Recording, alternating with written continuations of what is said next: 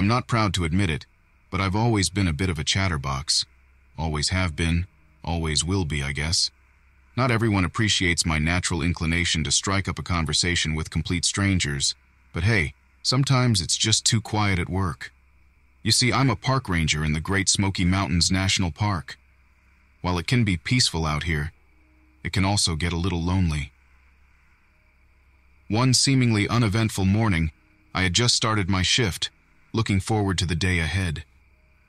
As I embarked on my routine patrol, the scent of damp earth filled the air, courtesy of last night's thunderstorm. Just as I finished admiring the glistening dew on a giant red oak leaf, something caught my attention out of the corner of my eye.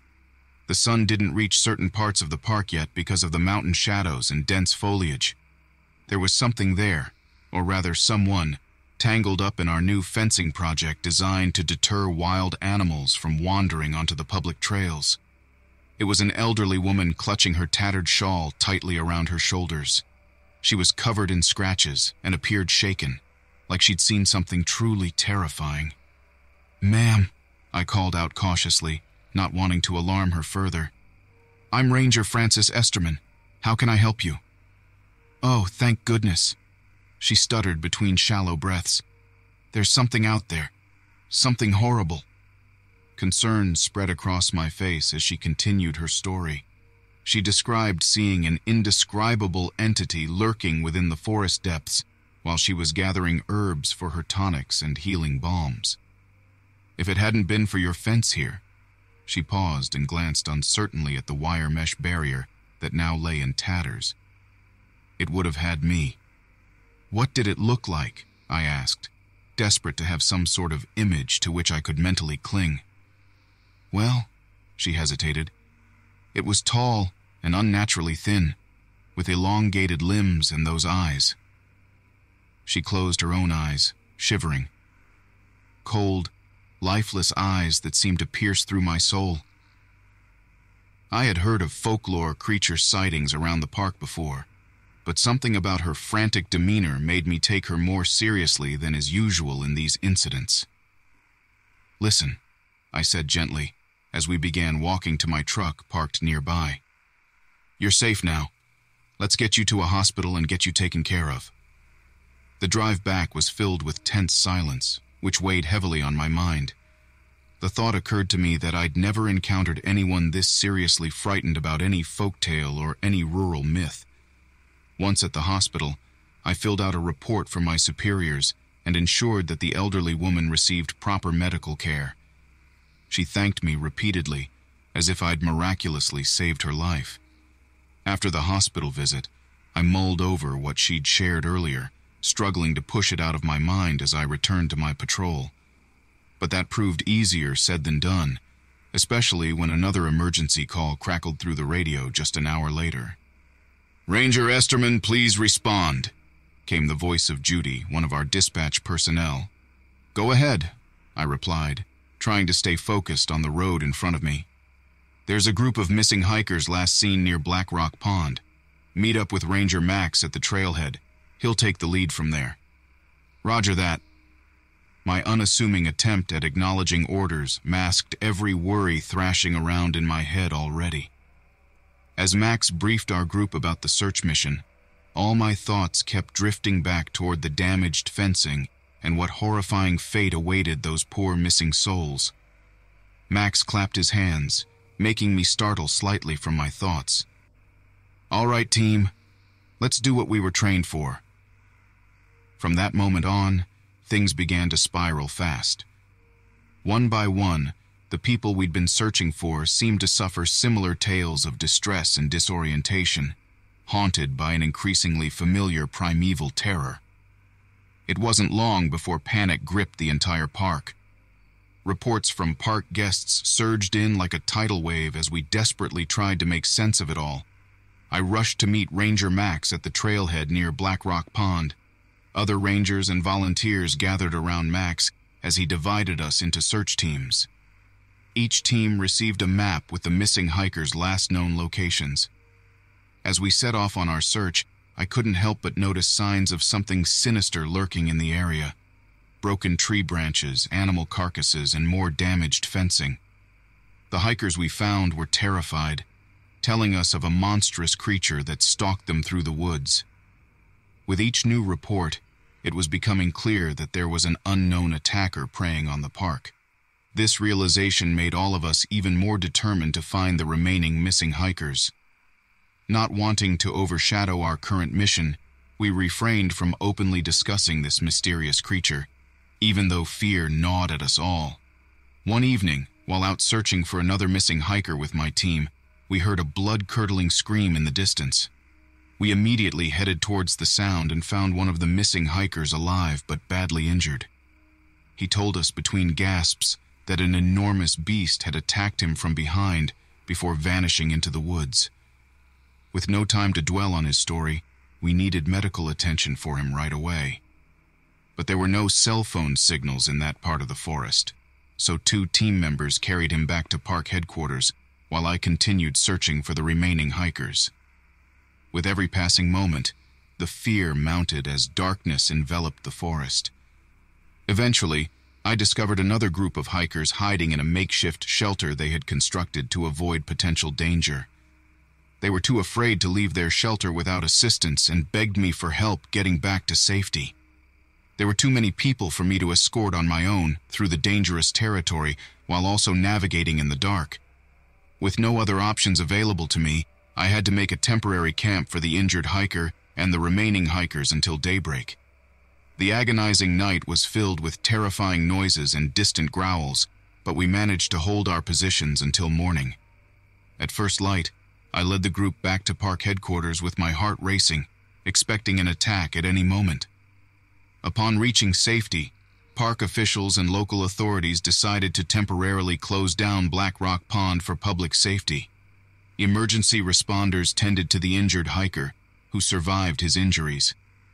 Meanwhile, more reports of strange sightings and attacks around the park led to a massive search for whatever was terrorizing people. Despite extensive searches involving numerous law enforcement personnel and professional trackers, they found no trace of this aggressive creature. For us park rangers tasked with rescuing vulnerable hikers, these events have left us haunted. Losing colleagues and witnessing innocent people fall victim to this unknown menace will stay with us for the rest of our lives. Over time, things seemed to calm down as fewer incidents occurred within the park. The missing hikers' families mourned their loved ones in solemn memorials, leaving a grim reminder that sometimes mysteries are better left unsolved. Even though I await a day when answers reveal themselves about our terrifying ordeal amongst those dark trees surrounding Black Rock Pond, life has had no choice but to go on. After some time, I found out that what I encountered was a Wendigo, a monstrous beast from Native American legends that's driven by an insatiable hunger for human flesh and possesses supernatural abilities like changing its size or vanishing into thin air. The Wendigo had been awakened by unknown forces and wrought havoc on our community before disappearing without a trace. It's disconcerting to know that a creature like that could still be lurking nearby, waiting for its next opportunity to strike. But it is our sworn duty as park rangers to protect both our parks and those who visit them from harm's way, and we will continue to do so, even in the face of unspeakable horrors.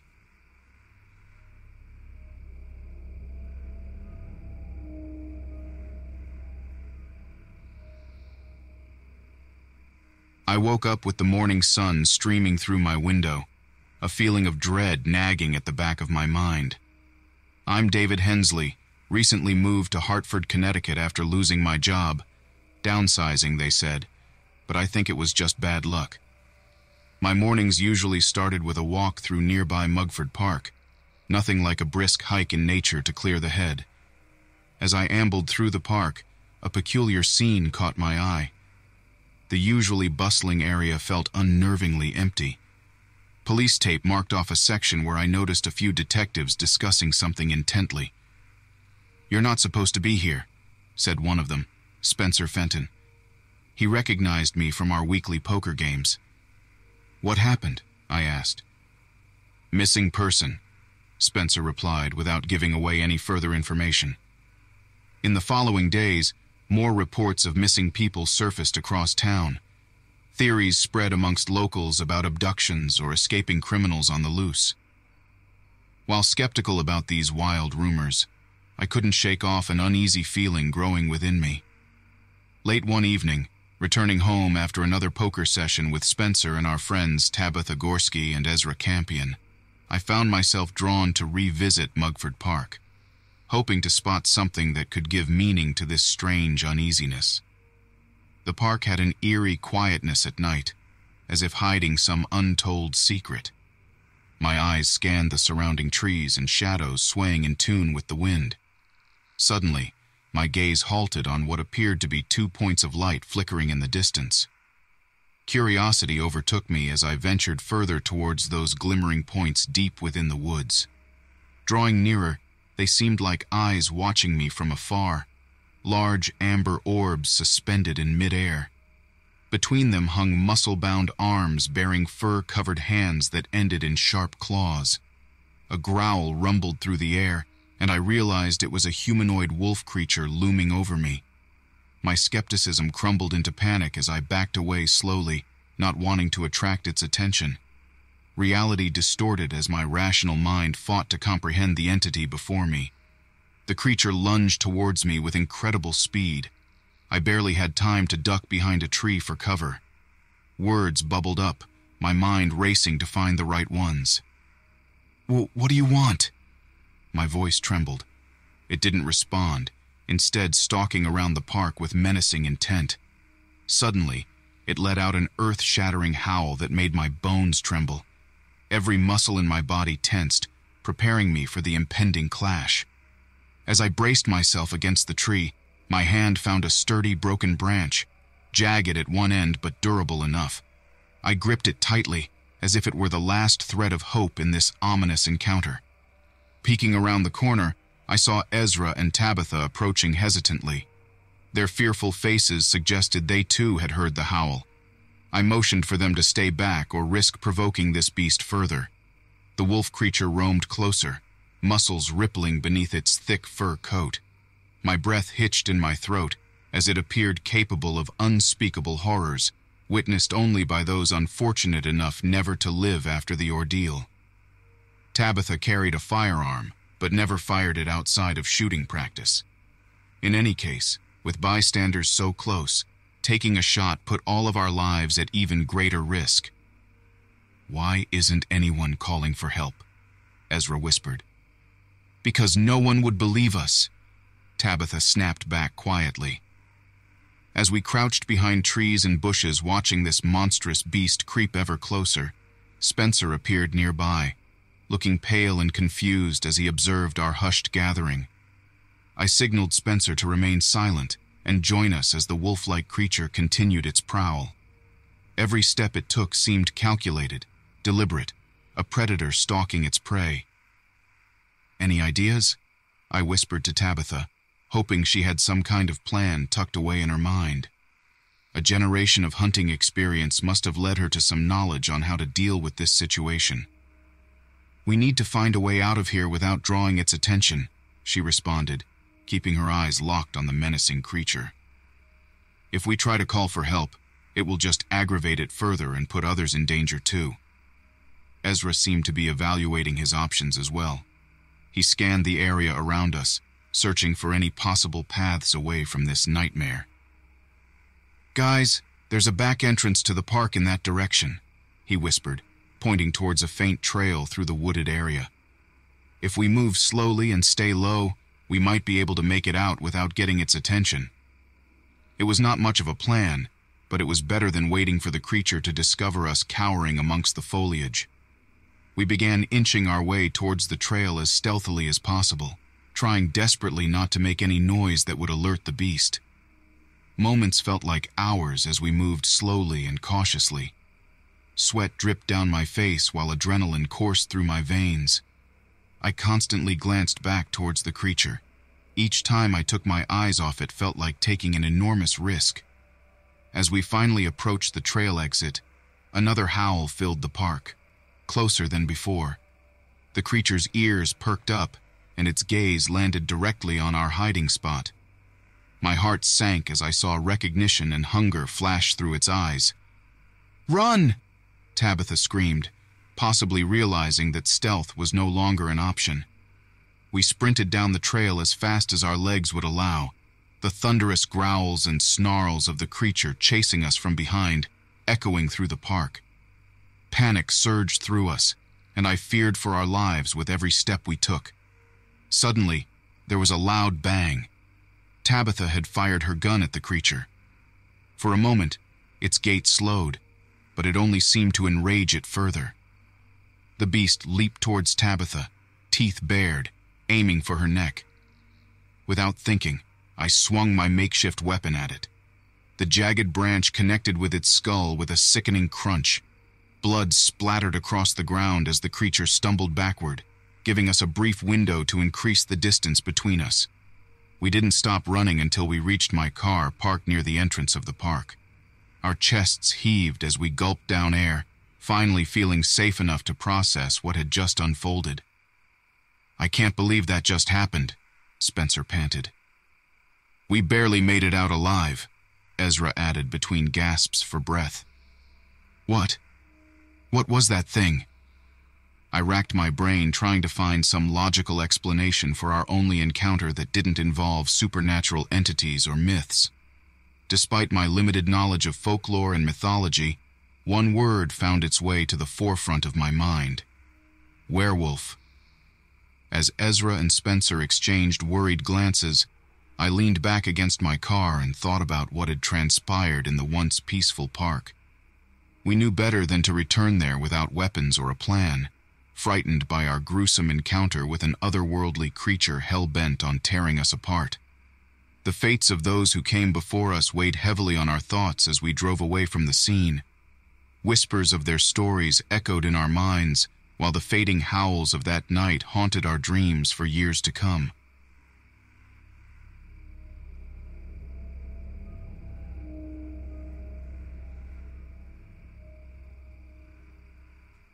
I stepped onto the porch of my cabin, overlooking the thick forests of Montana. My name is Orville Hemmings, and I came here to escape my hectic city life. I was a teacher until my beloved wife passed away last year, and I needed some solitude. So I turned to this cabin in the woods. The first couple of days were uneventful as I settled in. On the third day, my nearest neighbor, Cecil Kwiatkowski, came by to introduce himself and give me a chilling warning. "There's something out there," he muttered, glancing nervously around. "Be careful, Orville." "What are you talking about?" Cecil looked at me sternly. "My cousin was mauled near here last month. It was unlike anything the forest rangers had seen before." It was hard to believe him then, but on the 5th day, I found a slaughtered deer in my yard. Its head was entirely missing, its entrails spilling everywhere. I decided it was time to speak to another neighbor about what Cecil had told me. Elma Bergriff lived just 2 miles down the road, so she seemed like a safe bet. Elma invited me into her cozy cabin where we sat drinking warm tea, but no mention of coffee or shivers. "Cecil is right," she confided fearfully. "There's a creature out there that's attacked many of us locals in recent weeks, and it's been stalking people. Kids from town have gone missing." Now alarmed, I returned to my cabin more vigilant than ever. My peaceful escape suddenly felt dangerous. Later that night, as I huddled under the blanket with an old paperback novel in hand, I suddenly heard heavy thumping outside, like something large and heavy was walking along the edge of my property. Quietly picking up my shotgun from above the fireplace and loading it with trembling hands, I ventured outside. The night was dark and cold. I couldn't see much, but I could hear the thumping now closer, coming from the woods. Then a stench of rot struck my nostrils. It had to be the creature. I called Cecil and Elma for help, but there was no signal. My heart raced as I realized I was isolated. As I moved closer to the tree line, a blur came hurtling towards me. Sounds of tearing and crashing filled my ears as enormous claws struck just inches from my face. It broke into my vision suddenly, an otherworldly beast standing 7 feet tall with scaly skin, sharp needle-like teeth, and its eyes, bright, intelligent, and terrifying in their emptiness. I fired at it instinctively and staggered back. My shot hit something solid, causing the creature to scream out in a guttural rage that shook me to my bones. It wheeled around, hissing and snarling as if assessing me, then lunged again with brutal force. The conflict became gruesome. Close-range shotgun blasts tearing into its unyielding flesh, while its claws raked across my skin like razors, drawing crimson rivulets down my arms. I fought for my life, fueled by adrenaline under a moonlit sky, while the forsaken creature raged through the darkness, relentless in its pursuit of ending me, just as it did other prey before. A sudden gunshot rang through the air from an unknown source. Was it Cecil? Elma? I couldn't be sure, but one thing became evident. Another foe had joined the battle against this monstrous antagonist. Determined not to fall victim to this beast's reign of terror instilled in our quaint forest community, I pressed on through each vicious assault with renewed hope that this nightmare would soon end. But with every swing of its claws and shattering impact against tree trunks as we grappled through the woodland labyrinth, I began to doubt my ability to survive. As I struggled to keep my footing, I could hear the groans and screams of pain from an unknown ally. Cecil? Elma? Whoever it was, they seemed to be locked in their own battle against the monstrosity that plagued our once quiet forest. The gritty determination that surged through me only grew stronger with every second spent fighting this horrific enemy. In a frenzy, I scrambled away from the creature's grasp, desperate to gain some distance and precious time to think of a plan. The relentless creature followed, each step emitting a sickening crunch as it crushed everything in its path. A sudden sharp pain twisted through my left arm as the beast landed another blow. I gasped under the immense agony. Realizing I needed to act fast or die at the hands of this merciless being, I searched my surroundings for something, anything, that might aid me. That's when I noticed a cabin nearby. Not wasting any time, I sprinted towards it while narrowly dodging another flying strike from the creature. Its massive forearm left an indentation on the very tree trunk I was beside moments before. I charged into the cabin and slammed the door shut behind me without looking back. My breath came in ragged gasps as painful lungs and wounds begged for relief. But there was no time for healing. I had to find a way to immobilize this monster or call for help. But how? Phones were non-existent in this remote area, and no one could hear my desperate callings through these dense woods. My panicked eyes darted around the room for answers, but found nothing but dusty shelves filled with old books and trinkets. There was nothing here that'd serve any practical use against such a vicious foe. The door suddenly buckled under an immense force from outside, shattering wood splinters across the floor and slicing mercilessly through my arm. Fear dominated me as I saw the blood gushing from my wound. It would not take long before I bled out. The crashing sound of an axe snapping through the door caught my attention as Cecil swung mightily trying to fend off the beast, Elma standing slightly off to his side. They managed to distract it, relieving me from immediate harm but prolonging the inevitable. That monster would not rest until every last one of us would be dead. I needed to do something. Fast. The sudden flash of cold steel caught my eye as I spotted a metal trap hanging on the wall amidst cobwebs. With a surge of hope, I grabbed it and fiddled with my trembling fingers to set up the jaws that could potentially secure our future. A few seconds felt like eternities as sweat dripped down my face, adding salt onto the wounds that served constant painful reminders. The creature let out a furious roar, as if realizing what I was planning. But I refused to falter now. With a final, controlled movement, I positioned the trap exactly where I wanted. Elma yelled out as they saw what my intentions were. "Bring it over here!" Cecil and Elma sprinted towards me, leading the beast closer with every heartbeat. My heart pounded violently in my chest like a stampede, but I stood my ground. As it charged towards us, bellowing with unrelenting vengeance, time appeared to slow down. Blood staining its jagged teeth drew too close for comfort, If we didn't act right now, we were dead men walking. With all my remaining strength, I pushed the trap in its path, just as Cecil and Elma dodged its murderous claws. The sharp jaws snapped shut around the creature's foot, stopping it in its tracks and forcing it into an unearthly howl of pain, or maybe rage. With the creature momentarily subdued by our makeshift entrapment, we took no chances. We escaped that repulsive being as quickly as possible, heading back to the civilization we thought we knew so well. As we walked away, I couldn't help but wonder what kind of otherworldly nightmare we had just encountered. My only solace was the hope of never encountering one again, but deep down, I couldn't shake the uneasy feeling that our reality had changed, forever, a lasting effect of the unknown terror.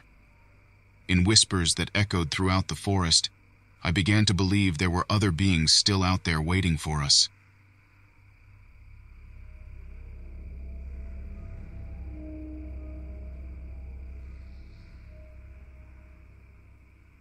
This happened to me a few summers ago. My friend, Walter Severs, and I decided to go on a hiking trip in the vast forests of Oregon. It was meant to be one last adventure before settling into our mundane jobs. The first 2 days went smoothly. One evening, while cooking some beans at our campsite, I remember talking with Walter about his wife and how he dreamt of better days soon. Just then, we heard rustling nearby and saw a tall figure in the distance, but shrugged it off as it disappeared as quickly as it came. The next day, we met Mara Kolesnik, another hiker who mentioned she couldn't find her way back to her group. After hearing her story, we agreed that she'd stay with us until morning. We sat by the fire, sharing some good banter and laughter over life's peculiarities. As dawn broke, we stumbled upon one of the most gruesome things I'd ever seen. Several bodies were mutilated along the trail. Frozen in shock, Walter whispered, "We should turn back and inform the authorities." However, Mara refused to go back without her friends. Too deep into unfamiliar territory but unable to abandon Mara's dilemma, we kept going against our better judgment. Walking silently through the hauntingly beautiful landscape, Walter leading the way, we cautiously explored abandoned cabins and noticed shadows lurking behind trees. "What do you think is going on?" Mara asked anxiously. "Small chance it's wildlife predation," I whispered, my skepticism rising. "But by the looks of it, it doesn't add up." We finally discovered an isolated waterfall hiding in the wilderness. Next to it was Alice Dresdenke tied to a tree, Mara's closest friend, bruised around the eyes and unconscious. We frantically cut her free and asked what had happened. Before Alice could reply, she weakly pointed behind us towards the eerie woods and whispered, "Them." Suddenly, heavy footsteps and whispers emerged. The footsteps were deliberately spaced to make a calculated approach, while the whispers hinted at a gleeful satisfaction in our predicament. Walter nudged Mara to hide behind a nearby rock. We got ready with our guns and knives, straining our eyes to make out anything useful in the rapidly waning light. The three looming figures crept closer and closer, showing no fear.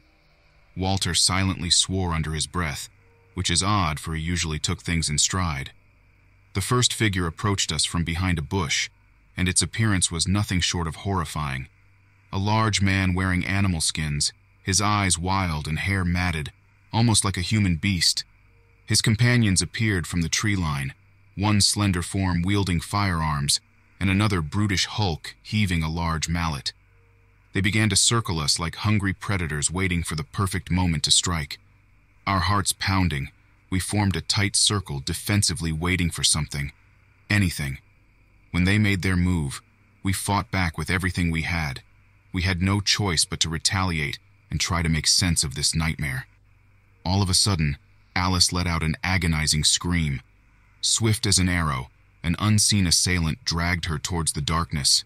We tried grabbing hold of her hands, reaching out, but hopeless against the assailant's relentless pull. In that moment, we had to make a choice. I glanced at Walter and Mara, and without speaking a word, our decision was unanimous. We had to save Alice. We lunged towards her, trying to gain the upper hand on her attacker. As we got closer, we could see that the person responsible for dragging Alice away was another member of the cannibalistic mountain men. He was wearing tattered clothes with patches of dried blood all over them. His nails were long and sharp like claws. It was terrifying to look at him, but we couldn't afford to let fear take over.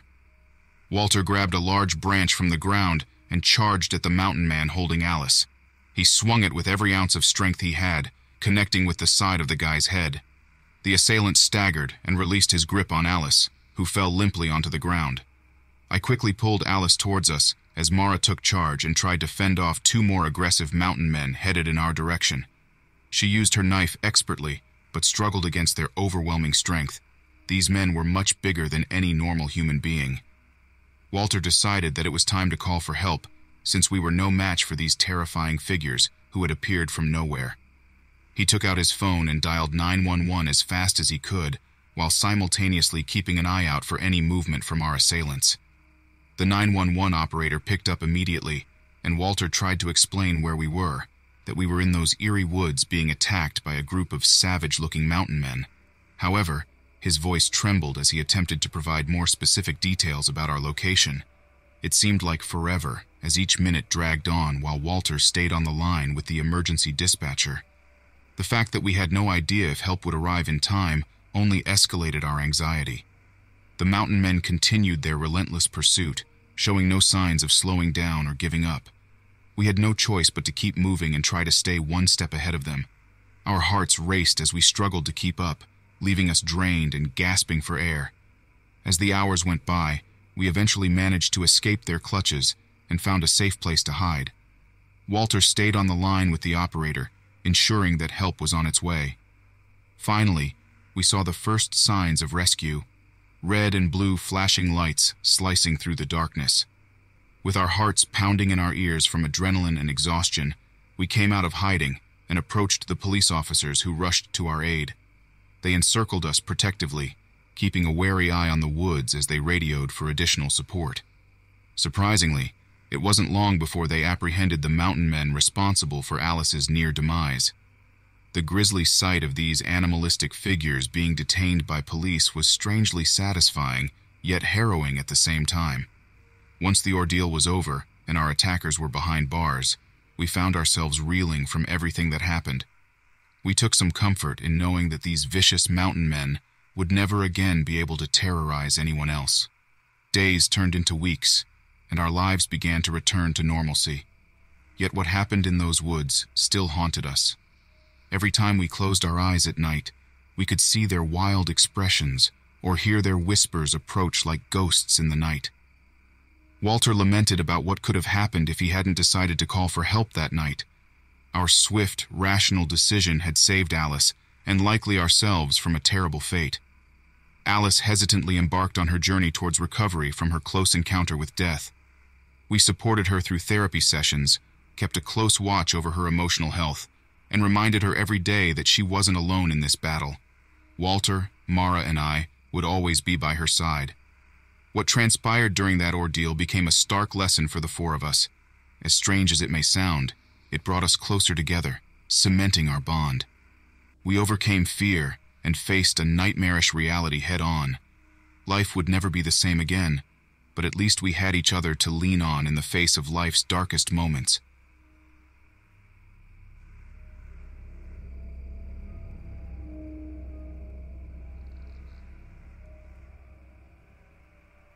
I'm Simon, and I work for a task force that hunts and tracks monsters. Today, we're stationed somewhere deep in the Appalachian Mountains, awaiting our next assignment. The dense forest has an eerie silence as birdsong from earlier ceased abruptly. I remember growing up in a small town not too far from here. Life was simple then. My team leader, Gideon Blakely, joined me by the fire while waiting for others to return with more information on our target. He cracked a light-hearted joke about how cold it was and wished he'd brought warmer socks. The recon squad returned half an hour later with a gruesome sight. Body parts strewn about, blood painting the foliage. Elena Suarez, a member of our unit, described in detail how she'd found them. They were experienced hikers who met their end in this wretched forest. With no time to waste, we began tracking what had killed those poor souls, some sort of animalistic creature, unlike any we'd ever encountered before. Our search led us through thickets of twisted branches, and into a clearing bathed in moonlight. A sound caught our attention. It was like multiple growls combined into one guttural tune. Our hands gripped our weapons as adrenaline surged through us. There it stood, an unknown beast silhouetted against the night sky. Its massive frame towered over us like an asymmetrical nightmare come true. It had horns on its misshapen head and quills covering its body like armor. The creature eyed us hungrily before letting out a deafening roar that shook the ground beneath our feet. As a team, we moved in formation and opened fire, but it hardly seemed fazed by our projectiles. It charged toward us with intense speed despite its heavy frame. Marcus Fitzgerald, another teammate of ours, made the mistake of letting his surprise linger for too long. In a flash, the beast was upon him, sinking its grotesque fangs into his shoulder. Marcus screamed in agony as the creature tossed him aside like a rag doll. The rest of us continued to fire at the monstrous entity as it tore through our ranks with ease. It was all too clear that conventional weapons were ineffective against this beast. In a frenzy of action, Gideon shouted at me to find cover and call for backup. I scrambled away from the chaos, heart pounding like a jackhammer, and found temporary safety behind an enormous oak.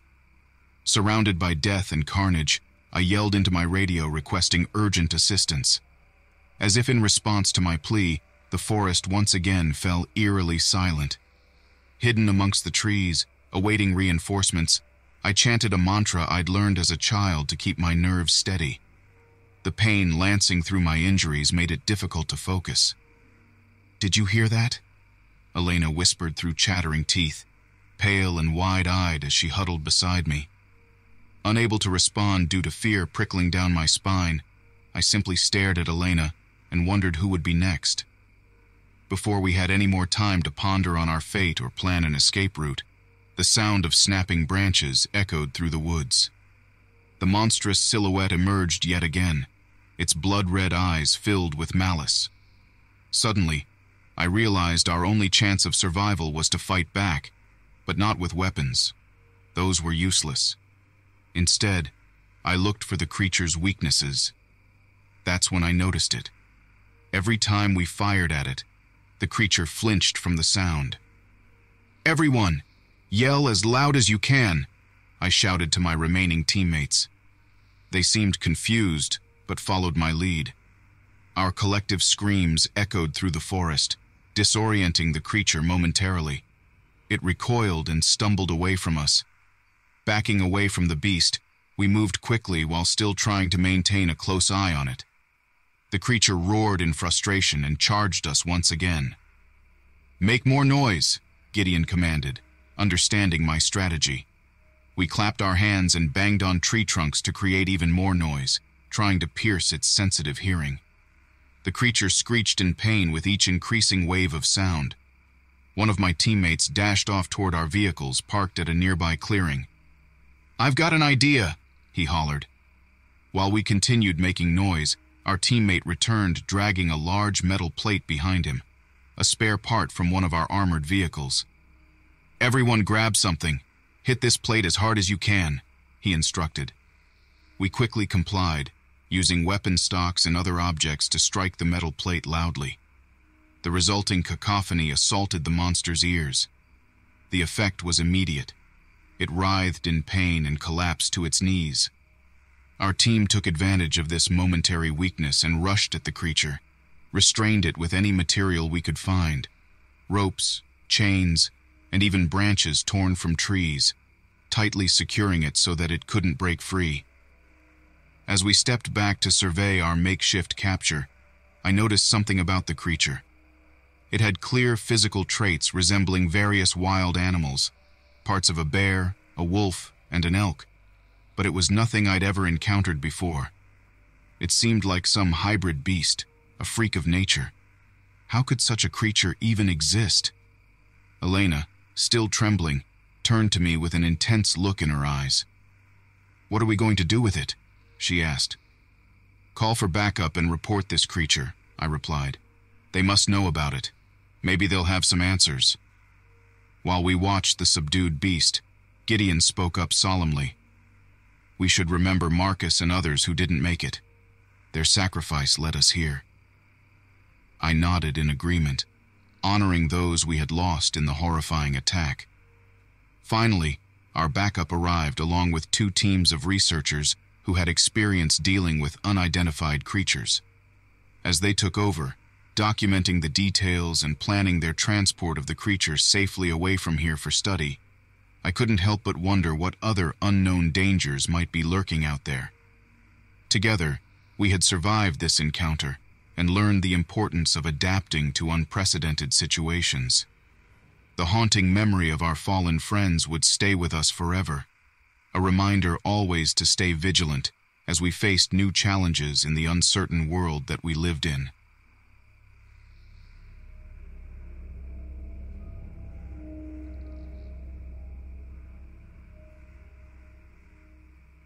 It all started with a peculiar smell, like rotten eggs.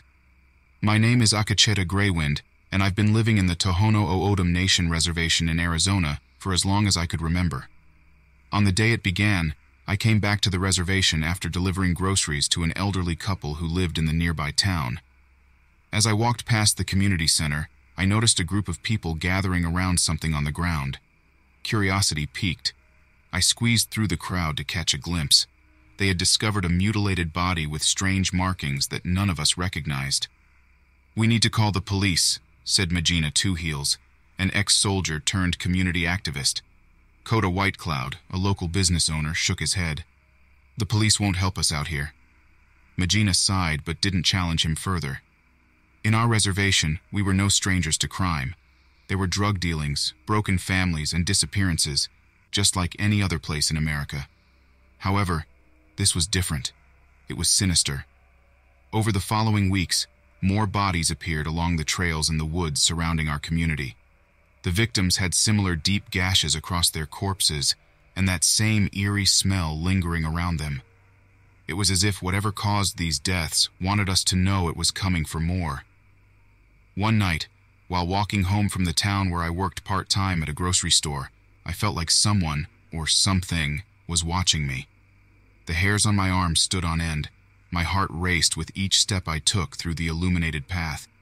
Suddenly, there was movement in the darkness off to my right side.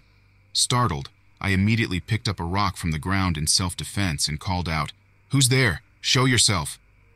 A massive creature emerged from behind a tree, radiating a putrid odor.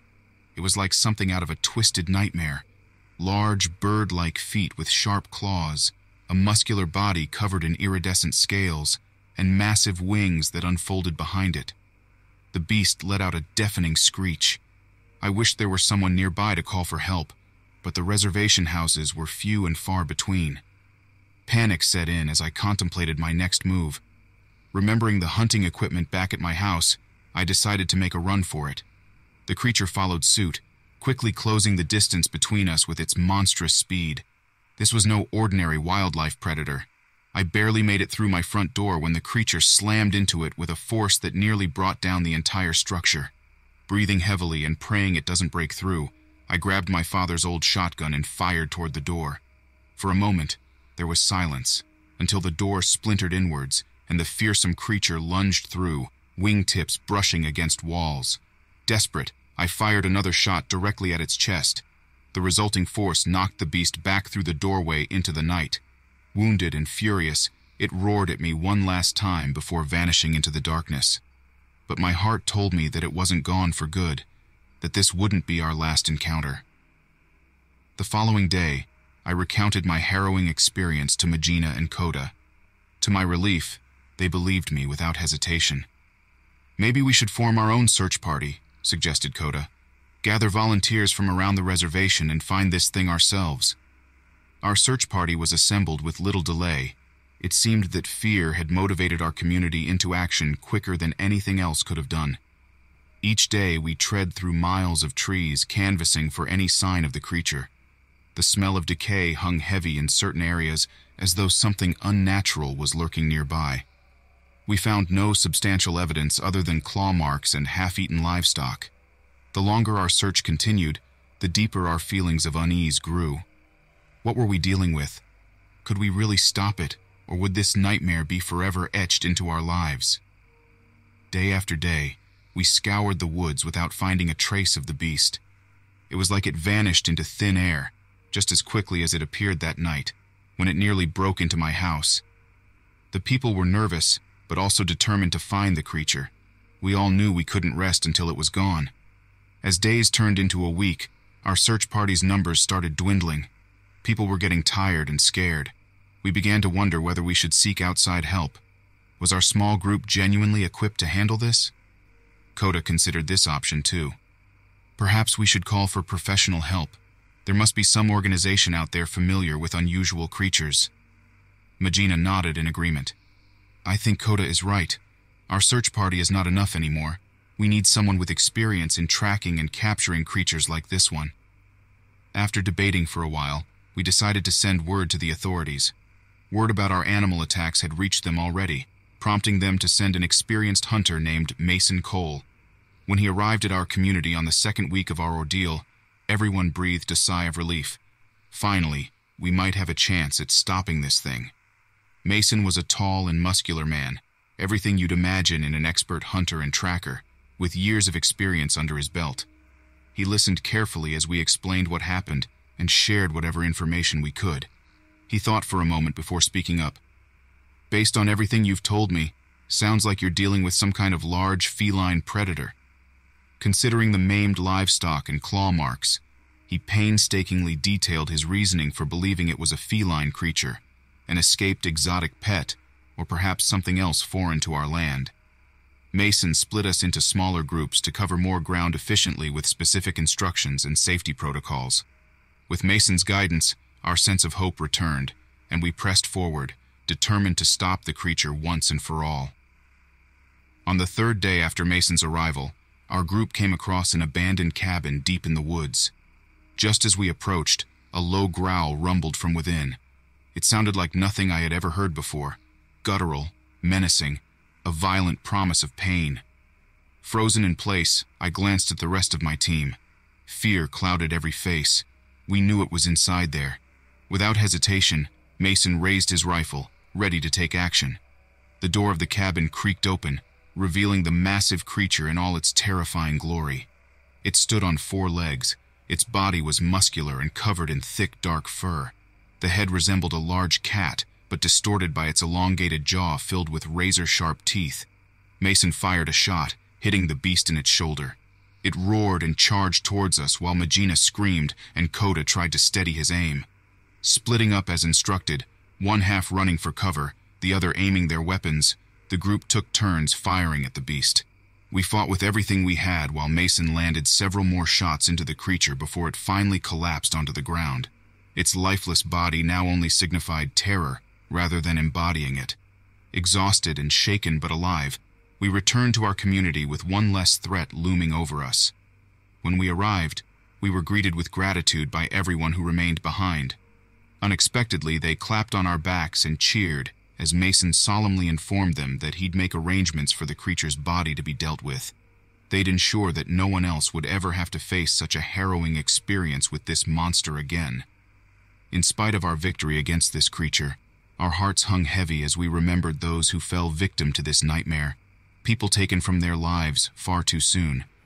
In those quiet, reflective moments, we swore to maintain our vigilance so that whoever remained in our community could live in peace.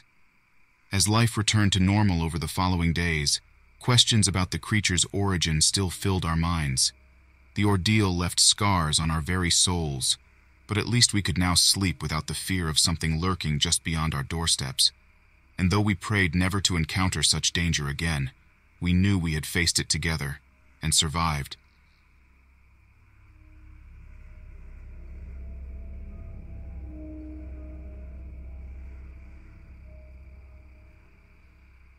It was the hottest day of August when my buddies and I decided to take a spontaneous camping trip to escape the sweltering heat of the city. The weather forecast predicted cooler temperatures up in the serene mountains of Colorado, so it seemed like the perfect opportunity for some camaraderie and outdoor exploration. Little did we know what awaited us in those lush, green woods. Our group consisted of myself, Mike, a tech-savvy programmer with a wicked sense of humor. Sarah, an adventurous soul with impeccable navigational skills. And our mutual friend Eddie, a gentle giant who had an uncanny ability to strike up interesting conversations with anyone he came across. We gathered at my apartment on Saturday morning, double-checking our supplies and planning our route before hitting the road. As we drove, I shared a funny anecdote about my recent misadventures at the DMV, while Mike chimed in with his own tales of software development disasters. Juxtaposed with these light-hearted topics was Sarah's recounting of local mountain lore she'd been researching, which only added to the anticipation for our weekend retreat. When we arrived at our designated campsite nestled within the sprawling coniferous forest, we immediately set up and began preparing dinner on our portable stove. Soon after we devoured our meal, I noticed something strange hanging from a nearby tree, like a wind chime made of bones. Curiosity urged me closer. Inspecting it carefully revealed that several small animal bones were strung together with twine. As bizarre as it was, we assumed it must have been some primitive artwork left by previous campers. With no further leads to follow and daylight waning, we chose not to dwell on that grisly discovery.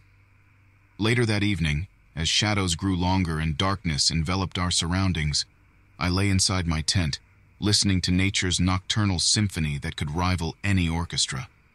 Suddenly, amidst the harmonious sounds, I picked up on a faint rustling of leaves behind my tent. Unsettled, I peered out from under the canvas to investigate, but saw no sign of movement. After briefly discussing the situation with Eddie, who was still awake in his nearby tent, we concluded it had probably been an animal searching for food. Unconvinced but feeling slightly reassured, I drifted off to a troubled sleep. The next morning, we awakened to find our campground trashed, coolers overturned, supplies scattered, and deep gouges clawed into the tree trunks surrounding us. To our collective dismay, wildlife appeared to be completely disregarding park regulations on food storage. As Mike and Sarah started tidying up the mess, Eddie and I went in search of firewood for breakfast. That's when we found it. A bloody hiking boot that almost matched Sarah's shoe size lodged between the roots of a peculiarly gnarled tree stump. The tree itself bore shredded fragments of clothing and, more disturbingly, deep imprints that suggested someone had been struggling against whatever malevolent force entwined them with its branches. My blood ran cold as I recalled the bone wind chime, the sounds from last night, and those awful claw marks. Before we could investigate further or even fathom what creature might have caused such destruction, a guttural snarl echoed through the trees only meters away from us. Instinctively, Eddie and I grabbed what weaponry was at hand, a rusty hatchet and heavy walking stick respectively, but we never saw what approached us next. As shadows encroached upon us like tendrils from some primordial nightmare, we heard them move closer until they were right upon us. As the shadows closed in, a gigantic, monstrous being emerged. It stood at least 7 feet tall, covered in matted dark hair, and with elongated limbs that ended in sharpened, lethal claws. Eddie and I stared at this massive beast, our hearts pounding but without any screams escaping our lips. In an instant, it lunged at us with unexpected speed. We managed to dodge its first swipe, narrowly avoiding its deadly claws slicing through our chests. I swung my walking stick at its head, barely making contact as it nimbly dodged my pathetic attempt to defend myself. However, the connection seemed only to enrage it further. It charged at Eddie and ripped him apart with a single swipe. Horrified by what just happened to Eddie, I ran for my life, leaving my fallen weapon behind. Fear pulsed through my body as I scrambled over jagged rocks and fallen branches, desperately trying to create distance between myself and the beast. My lungs felt like they were on fire from the exertion, but stopping was not an option. I had one objective: to survive. As night turned into day and the sun began to rise, exhaustion forced me to rest behind a large boulder that would hopefully keep me hidden from my monstrous pursuer. During this tense respite, I couldn't help but curse the fact that we never bothered to bring our phones with us during this ill-fated vacation deep in the woods. Without them, there was no calling for backup or even looking up information regarding the creature that was after me. The haunting howls of the beast echoed through the trees, not too far from my hiding spot. It seemed like it was taunting me, daring me to come out of hiding, or perhaps just waiting for me to try. However, before I could decide on a course of action, something unexpected happened. Another strangled cry echoed through the woods, distinctly human. Forbidding myself to think about the possible consequences, I crept towards the sound. Carefully making my way through the dense foliage, I discovered a gruesome scene. A torn-apart tent, strewn with various camping gear and what looked like bits of human remains. The beast had apparently left its grisly mark there as well. Suddenly, seeing movement at the edge of my vision, I found a survivor, a fellow camper who appeared to be in shock. She clutched a photo of herself with her husband tightly in her hands, as something told me that he was no longer among the living. She introduced herself as Sarah and told me that she had caught a glimpse of the creature shortly before its attack. She mentioned its name, Grendel, something she had heard her husband mumble right before his untimely death. As we stayed low within the shadows, moving through our shared circumstances, it became harder for both of us to hide our suspicions that Grendel was looking for more prey, or perhaps seeking retribution for trespassing in its territory. Sarah and I continued to evade Grendel until we finally made it back to civilization, where we reported our harrowing experience to the authorities. Although I was well aware that most people would never believe such an outrageous story, I was relieved to see that Sarah and I received genuine concern from local residents. One elderly man living near a forest told us stories about an ancient legend connected directly to Grendel, claiming that several generations before us had encountered this terrifying creature. It seemed uncanny for Sarah and me both, but we held on to those stories with steadfast belief. The stirring questions surrounding Grendel haunted both of our nightmares for days to come as this unforgettable nightmare gradually settled into memory, muted by time but never erased from our minds. Even now, years later, on dark and silent nights, I cannot shake off the dread that grips me when I can't help but wonder whether Grendel is still out there, stalking through the trees, waiting for another unsuspecting traveler to chance across its murderous path.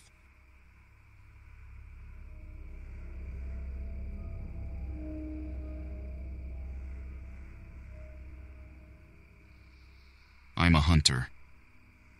My name is Jedediah Kowalczyk, and I've spent most of my adult life stalking through the lush forests of Tennessee, engaging in an endless dance with wild animals. I'll never forget that fateful day deep in the Great Smoky Mountains National Park, a place teeming with life and vibrant greenery. It started like any other hunting trip and ended like something out of a horror movie. My hunting buddy, August Jedlicka, and I embarked on our usual trek into the woods. We exchanged small talk and chuckled about how both our kids refuse to eat vegetables to this day. We followed deer tracks that led us further off trail than usual, but confident in our navigational skills, we decided to pursue. As August manned his rifle, scanning for prey amidst the foliage, the forest began to feel colder. Suddenly, a pungent odor assaulted our nostrils, like rotten eggs laced with copper. August glared at me with disbelief etched on his face, echoing my own thoughts. This stench didn't belong in the woods. We continued onward cautiously until we came upon the gut-wrenching source of the smell, a torn-apart campsite littered with scattered belongings and splatters of gore. A chill ran up my spine when I noticed deep claw marks etched into a nearby tree trunk. "You ever seen anything like this before?" asked August in hushed tones as he examined the scene. "Never," I replied, tightening my grip on my rifle. The environment seemed malicious now. My every survival instinct screamed to turn back, but some perverse curiosity kept me rooted to the spot. Hours later, we stumbled upon an enormous creature feasting on a mutilated deer carcass. The beast was unlike any animal we had ever encountered. a monstrosity with razor-sharp claws and rows of vicious teeth protruding from its grotesque face. As the creature noticed our presence, it snarled in fury and charged at us with bloodlust. My hands shook as I panicked, raising my rifle to fire a few desperate shots. One bullet grazed its shoulder but did little more than enrage the beast further. It attacked relentlessly, swiping at August with reckless abandon. His terrified screams echoed through the trees while he flailed helplessly beneath the massive creature, unable to retaliate or call for help. Overcome with distress, witnessing my dear friend being mauled, and the realization that we were no match for this horrific entity, my instincts screamed to run before it claimed me next. I fired another round into the monster's side, a feeble attempt to buy time, then turned and sprinted deeper into the treacherous forest, heart pounding in my chest. But the terrifying sounds of pursuit never ceased, and I knew that monstrous beast was hot on my heels. Desperate to survive in a nightmare come to life, I scrambled over roots and ducked under low-hanging branches in a frantic game of cat and mouse. Sweat drenched my shirt as I attempted to maneuver through the dense forest, willing myself to keep up with the fleeing deer. The massive creature was still giving chase, and I knew that if it caught me, I would meet the same grisly end as my friend August. As I sprinted through the underbrush, I stumbled upon a clearing where several hunters had set up camp. They noticed the sheer terror painted across my face immediately and grabbed their weapons, ready to help me fight off whatever had sent fear coursing through my veins. My breaths came out in short gasps as I tried to warn them. Creature. August. Attacked, was all I managed to stutter between my shallow breaths. Before we could react further, the monstrous beast emerged from the shadows, its bloodlust evident by the gore-drenched talons that hung from its grotesque face. It snarled angrily at us, prompting the hunters to open fire at once. The creature roared in pain but didn't falter. If anything, our puny human weapons served only to fuel its rage further. With shocking speed and agility, it lunged onto its first victim within seconds before ripping him apart mercilessly. Panic overtook us all as we quickly realized that our rifles were no match for this entity. While every primal instinct screamed for survival, there was no option left but to run. Filled with desperation, I cried out, "Split up! Go for help! Get anyone who can help us fight against this thing. We're not equipped nearly enough." And with those hurried words exchanged, we scattered in different directions like frightened birds in flight. The monstrous creature snarled in frustration, but chose one unlucky fellow as its second prey before continuing its relentless pursuit. The final cries of that hunter echoed through the trees, while I ran as fast as my legs would carry me. Realizing how perilous this situation was, I decided to concoct a plan. I scavenged nearby materials and constructed a makeshift trap for the monstrous creature. The clock was ticking. I knew that the creature would not be far behind. Fortunately, my efforts to slow the creature down had bought me enough time to finish the trap. As the creature approached, I fled once more, leading it straight into my hastily constructed snare. The beast roared in fury as it fell right into my plan, becoming tangled and immobilized. With this brief opportunity of safety, I sprinted with renewed vigor in hopes of finding anyone else who could help me put an end to this nightmare. Soon enough, I stumbled upon a group of armed officials in the forest who had been called in by some of the hunters who managed to escape from earlier encounters.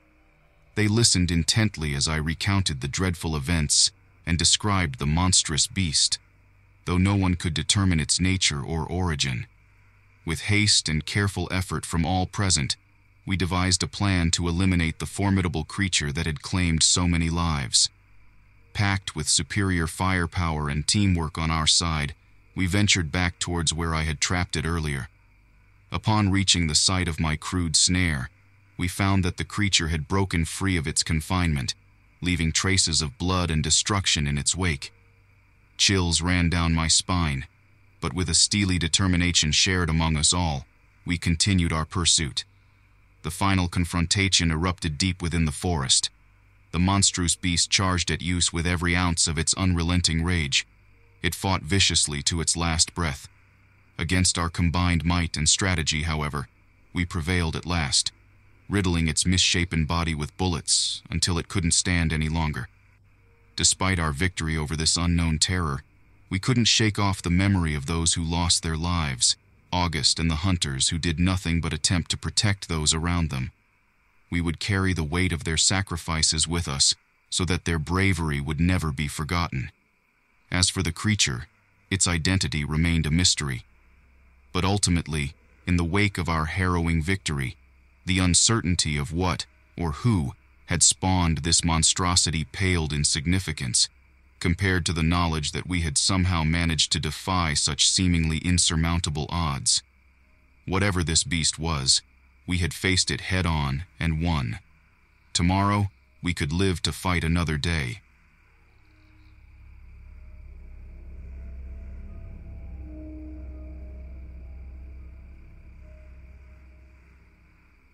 It was a fine evening in June 1997 when I joined my colleagues, Daniel and Marlene, for a bonfire in the Ozark Mountains. We chuckled about the locals' fear of something mysterious that stalked these woods, but as park rangers, we were far too practical for such nonsense. Little did I know that my life was about to change forever. Daniel was the first to notice it, his laughter fading into a puzzled expression as he stared off into the trees. "You see that, Marlene? Over there by that rock. Something's not right," he muttered. Marlene and I squinted through the flickering firelight, trying to pinpoint what had caught his attention. A rustling sound broke the silence, and our eyes widened as we saw something scuttle away from us at an unnatural speed. I felt a cold sweat prickling my skin, but I forced myself to shake it off and go investigate what the mysterious creature could be. As we drew closer to where it had vanished, we found broken branches littering the ground and claw marks on tree trunks. Whatever this thing was, it wasn't friendly. Over the following days, more encounters were reported by hikers and campers. Clawed prints were discovered near camping sites, and wild animals were found mutilated in ways no known predator would cause. Unease settled over the Ozark Mountains like a fog that refused to lift. Marlene, who had always been sensitive to atmospheres, tried to keep everyone's spirits up with her famous bear sleeping bag jokes during our dinner break at the ranger station. However, even her impossible charm couldn't shake off our eerie experiences in those mountains. One day, while patrolling near a remote trailhead, Daniel heard whimpering emanating from behind some bushes. Following the sound with caution, he discovered a young woman curled up on the ground, covered in gashes and sobbing. She whispered about a monster with sharp claws and lightning speed, adding that its eyes glowed a sinister yellow. We helped her to the ranger station, where she received medical assistance before informing the local authorities about the strange occurrences. Despite our concerns about this faceless terror lurking in our beloved mountains, we remained focused on our job and tried our best to ignore the spine-chilling sensation that nipped at our subconsciousness. News began to spread further afield, and in an astounding turn of events, a world-renowned cryptozoologist named Dr. Eowyn Chalmers arrived to investigate. It was with a mix of excitement and dread that we guided him around the various areas where incidents had taken place. As we climbed over hills and made our way through dense forests, Dr. Chalmers regaled us with tales of wild creatures from folklore that supposedly had similar characteristics to what was terrorizing this region. While he spoke with an air of disbelief, it didn't take long for us all to become increasingly uncomfortable in the woods that were once comforting. Following one more particularly gruesome discovery, Dr. Chalmers decided that it would be wise to set up an overnight surveillance operation. He eagerly explained his complex system of motion-activated cameras aimed at capturing evidence of whatever was haunting these hills. Having reluctantly agreed to participate in this daring assignment, Marlene, Daniel, Dr. Chalmers, and I positioned ourselves in strategic locations around the camp as darkness fell upon us like a shroud. We sat in silence under the eerie moonlight, straining our senses for anything unusual. Around midnight it happened. The air seemed charged with electricity as we heard branches snapping right near Daniel's station. Before any of us could react, out of the shadows emerged a tall figure wrapped in rags, emitting an earthy aroma. Its scales shimmered like countless blades in the moonlight, and my heart pounded against my chest as I realized the stranger in our midst was none other than the eerie, legendary figure of the Ozark Mountains we'd heard so much about. In that instant, my instincts took over, and I shouted for everyone to back away. The creature didn't hesitate. It lunged at Daniel, claws slashing through the air. He managed to dodge most of the strikes, but one caught his arm, drawing blood instantly. Dr. Chalmers scrambled to his backpack and pulled out a flare gun, firing it into the air in the hopes of scaring off the monster. To our luck, the flare seemed to disorient the creature, giving us a few moments to think. We decided against calling for help. The nearest town was miles away, and we knew they'd never make it in time. Instead, we pressed on with our surveillance mission. The creature recovered quickly and snarled viciously at us. Another flash of its claws ripped through Marlene's leg before she could crawl away. I couldn't bear to see my friends injured like this. I needed to do something. Pushing my fear aside, I grabbed a large branch from the forest floor and swung it at the creature with all my strength. To my astonishment, I landed a hit on its side, causing it to stumble back in pain. Or perhaps surprise? The beast wasn't down for long, though. It snarled again, viciously swinging back at me. My lucky strike had only enraged it more. As if from nowhere, Dr. Chalmers came charging at the monster once more, this time armed with a canister of bear mace from his backpack. He sprayed it directly into the eyes of our attacker. In response to this newfound agony, the creature roared, an unearthly wail that vibrated through our very bones, and tore through trees as it retreated from us into the darkened woods. With heavy hearts and wounded bodies, we made our slow way back to town over several painstaking hours. Our grim arrival attracted attention right away. We confronted the local librarian, an elderly woman, with our bruised visages, desperately seeking information on what we'd just encountered. She hesitated, but eventually led us to a dusty, forgotten tome. It was there that I found what we sought. The monster's name was Rougarou, a sinister creature of French folklore believed to stalk the swamps and forests of North America. It was fast, vicious, and nigh frighteningly intelligent. According to the stories, the villagers dreaded even speaking its name. As my friends received medical treatment in town, I couldn't help but feel a sick satisfaction knowing that we'd met and survived an encounter with this terrifying being of legend. Though life eventually returned to a semblance of normalcy in the Ozark Mountains, the tense atmosphere never quite left. Every rustle of leaves or distant howl on a moonlit night reminded me that the Rougarou still prowled those woods, waiting. It had tasted our fear and hungered for more. And yet, as time went on, our story inspired others to be vigilant instead of terrified. Some even began to fight back against this mythical terror that prowled their homes. But for now, the story remains incomplete. Somewhere out there in those darkened woods, the Rougarou watches and waits with bated breath, that slinking menace that haunts my sleepless nights. Will it ever truly be vanquished? Or shall it forever stalk this land in search of fresh prey? For now, it seems only time will tell.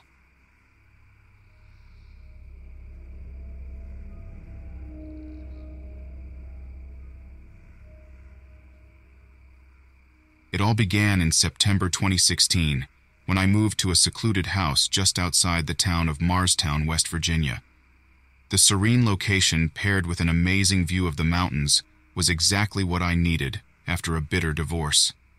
My once comfortable life had been ripped from me, and all I wanted was a fresh start. My new best friend during that time was a man named Ron Demetrius, who had lived in Marstown his entire life. He knew everyone and everything about the area. As a genuine fellow who cared about people, he made it his mission to make me feel welcome. We'd frequently share meals and chat together on my front porch, often losing track of time until well after sunset.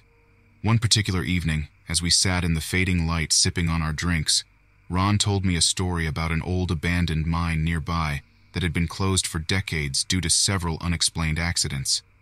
The townsfolk whispered tales of terrible things surrounding it, strange accidents, mysterious disappearances, and odd sightings that seemed otherworldly. "We've had several children go missing over the years," Ron said gravely. "When it happens, everyone gets antsy and keeps their eyes peeled for any signs of those dreadful black-eyed kids." "Black-eyed kids?" I asked skeptically. "Yeah," he replied.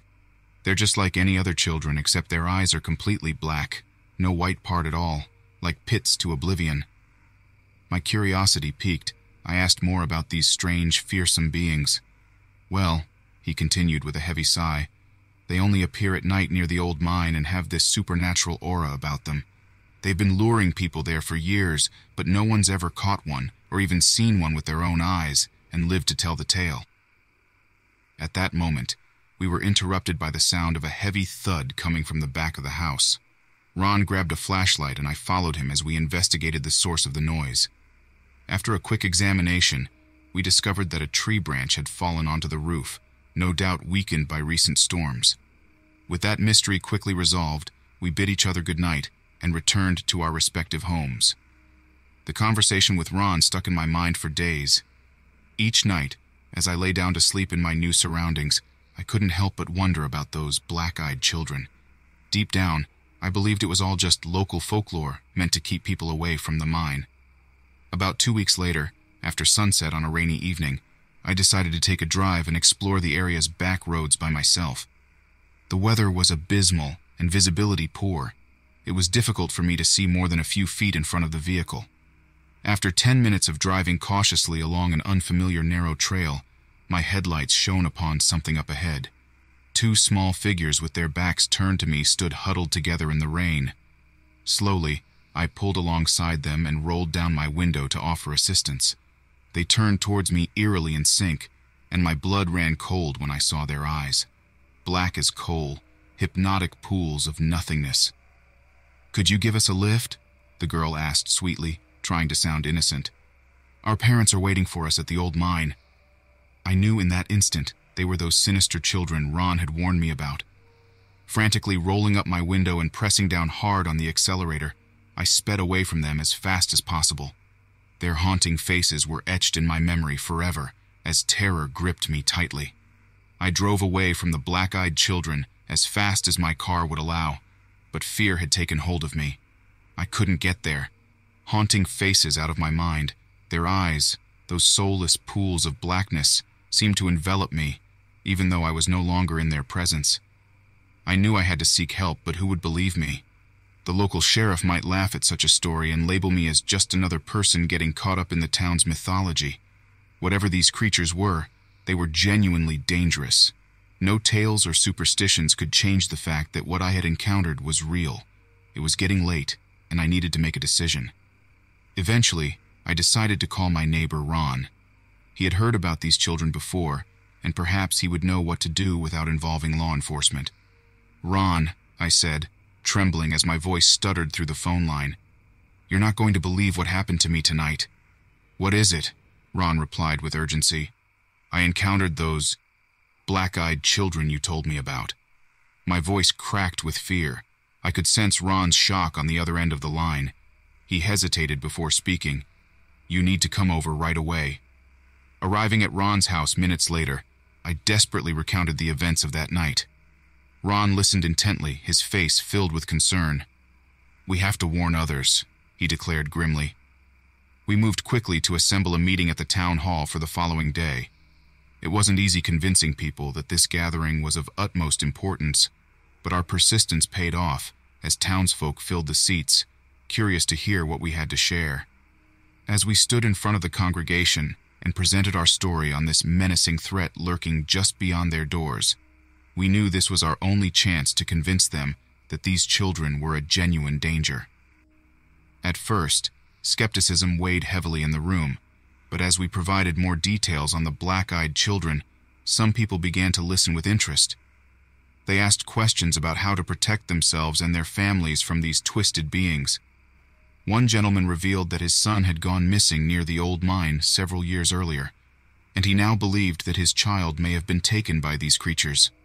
A somber realization descended upon the crowd as they acknowledged that these hotspots for black-eyed children's activity were the same areas where numerous people from their community had vanished without a trace.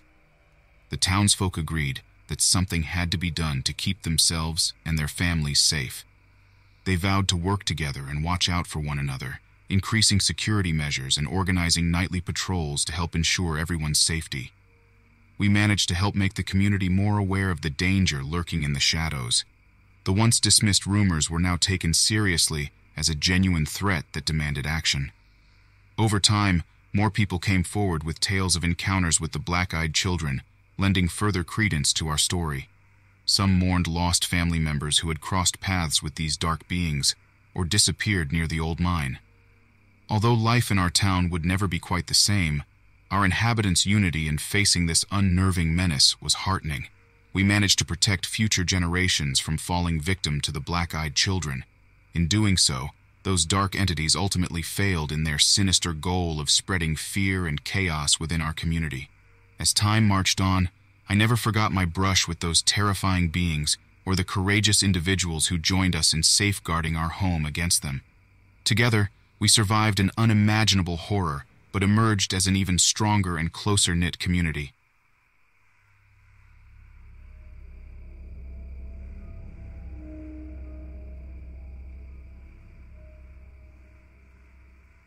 It was a chilly October evening back in 2015 when my friends Dave, Jen, and I decided to embark on a camping trip in the Appalachian Mountains in West Virginia. We were looking forward to a weekend of relaxation, exploring, and bonding. I, for one, had been under a lot of stress from work, something I'm sure many can relate to. We set up camp near an old abandoned logging site deep in the heart of Monongahela National Forest. Despite the eeriness of the remote location, we were all eager to spend the weekend surrounded by nature. As nightfall arrived, we huddled around the campfire, sharing stories and making s'mores. We proceeded to talk about rumors of a twisted killer who supposedly inhabited these dark woods. The laughter gradually ceased as an unsettling silence began to sweep across our group. As I attended to the fire, something peculiar caught my attention. There, just outside our circle of light, was a bizarre arrangement of sticks and leaves, a failed attempt at a fire pit, or perhaps something entirely else. Little did we know that this seemingly innocent discovery would lead us to an unimaginable encounter with pure evil. The following morning, we embarked on a hike led by Dave through the endless trails surrounding our campsite. The forest enveloped us in its luscious green canopy, but as we ventured forward, drawn by curiosity, an overpowering scent of decay hovered in the air.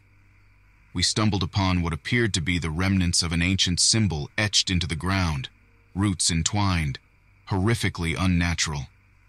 Suddenly, from behind us, came an intense snap. We whipped our heads around only for our eyes to land on nothing but empty space, giving us a sense of dread that slithered down each of our spines. "Hey guys," Jen said nervously as she clutched her jacket tighter around her body. "I really think we should get out of here.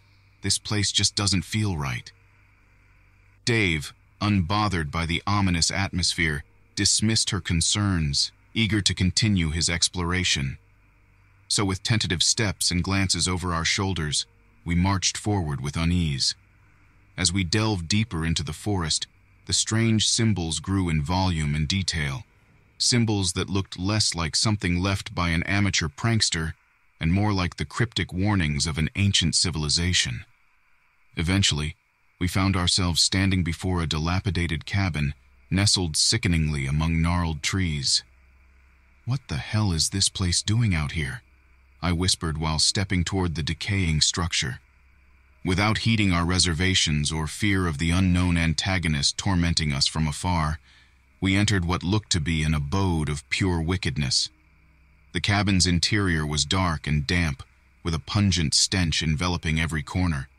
Glimmers of light flickered through the gaps in the decrepit walls, revealing a sinister collection of stained and dismembered doll parts strewn about. A guttural roar bellowed from deep within the cabin, an abomination in human form lunging at us from behind a rotting doorframe.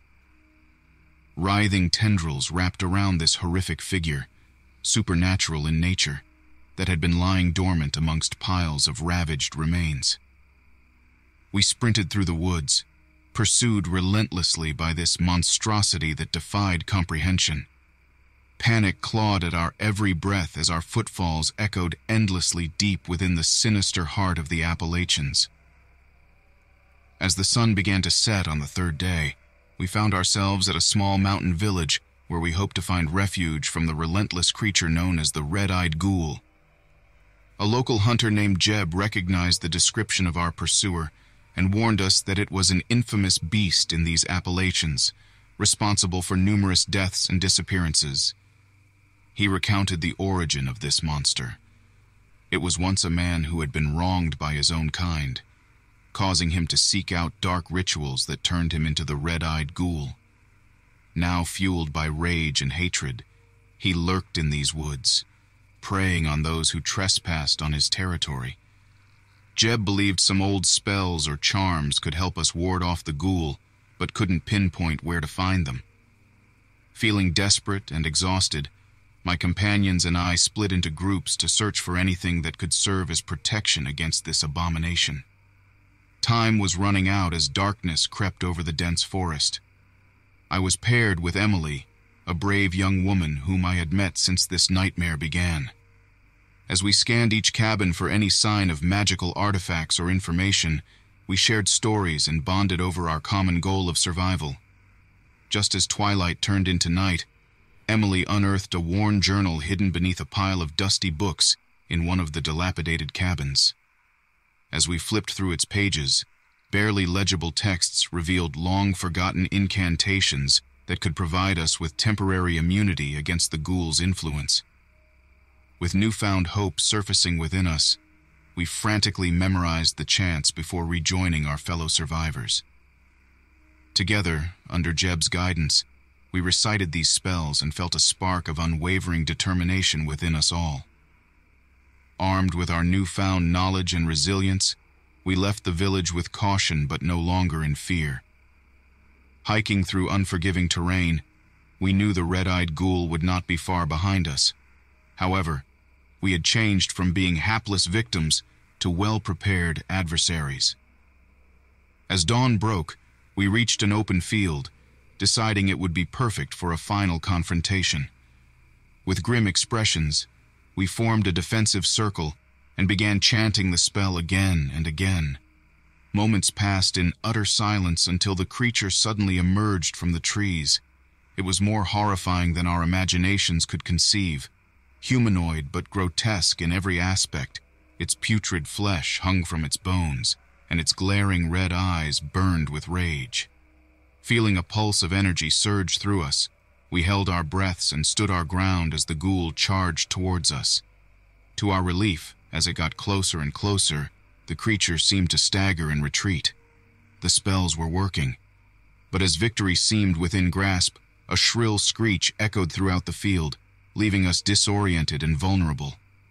In that moment of chaos, the ghoul lunged at Emily. Desperate to save her, I threw myself in front of her just as she screamed one last incantation. We felt an unseen force crackle like electricity before it smashed into the red-eyed ghoul. It wailed in pain as it withered away before finally disappearing into a thick cloud of dark mist. We looked around at our surroundings, broken but alive, both thankful to have survived and realizing that together we had banished this darkness, if only temporarily. Though we lost some friends during this harrowing experience, those that survived formed an unbreakable bond, vowing to never forget what transpired in those sinister forests of the Appalachians. United in strength and hope, we left that place behind us, knowing that even though the red-eyed ghoul was not genuinely vanquished forever, it would think twice before crossing paths with us again. But as we departed, I could not help but glance back one last time, only to see a pair of blood-red eyes lurking in the shadows. Even though we had managed to escape, it was apparent the red-eyed ghoul would continue to haunt these woods for years to come.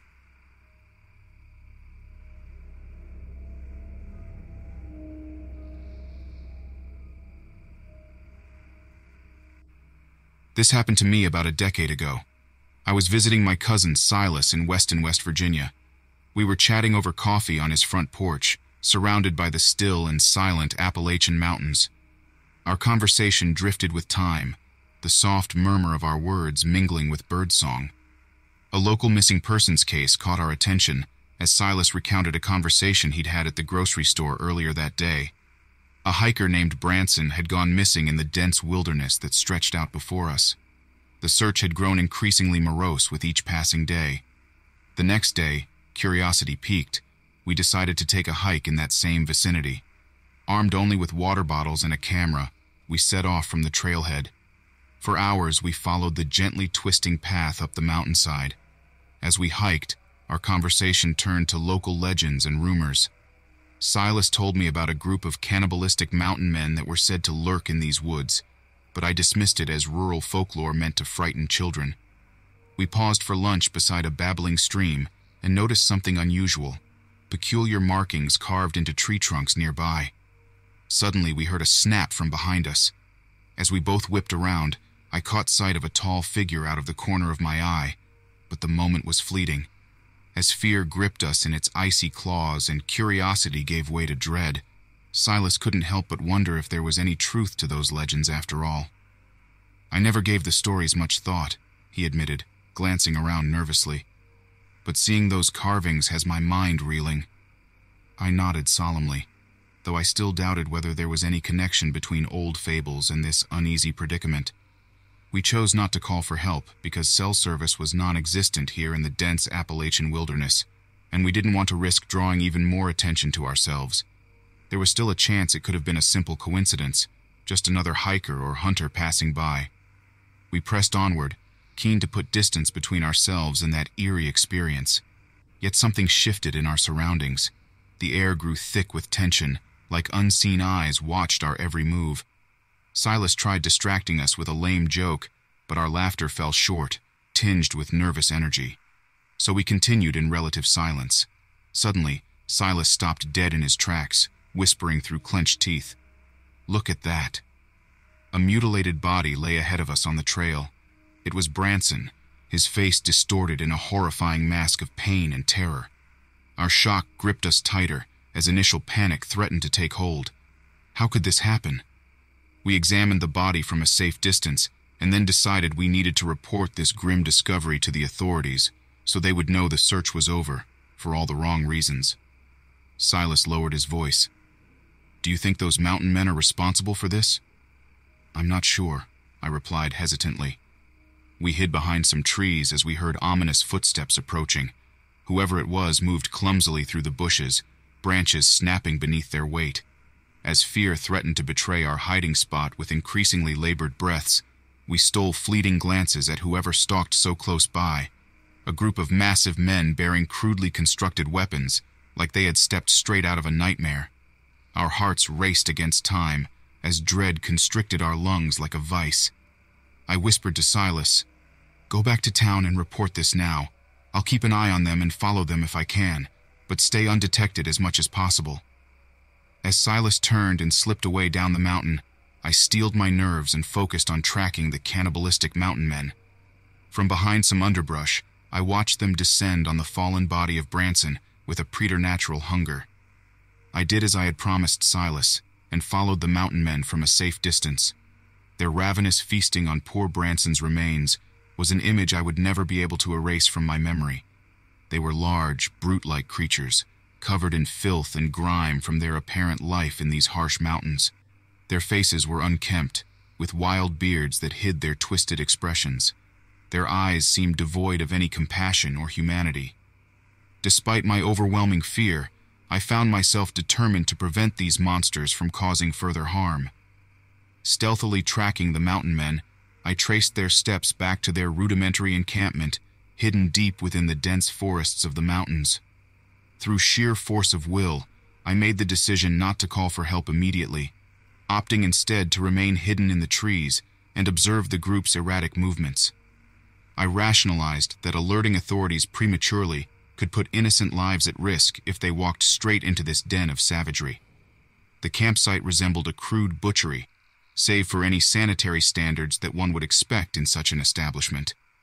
At first, it was difficult to discern what exactly was being butchered amongst the chaos, until the group dragged in yet another lifeless body. A whimper caught in my throat as I recognized it as another missing hiker. The sun had already begun to dip below the horizon when Silas returned with several armed park rangers.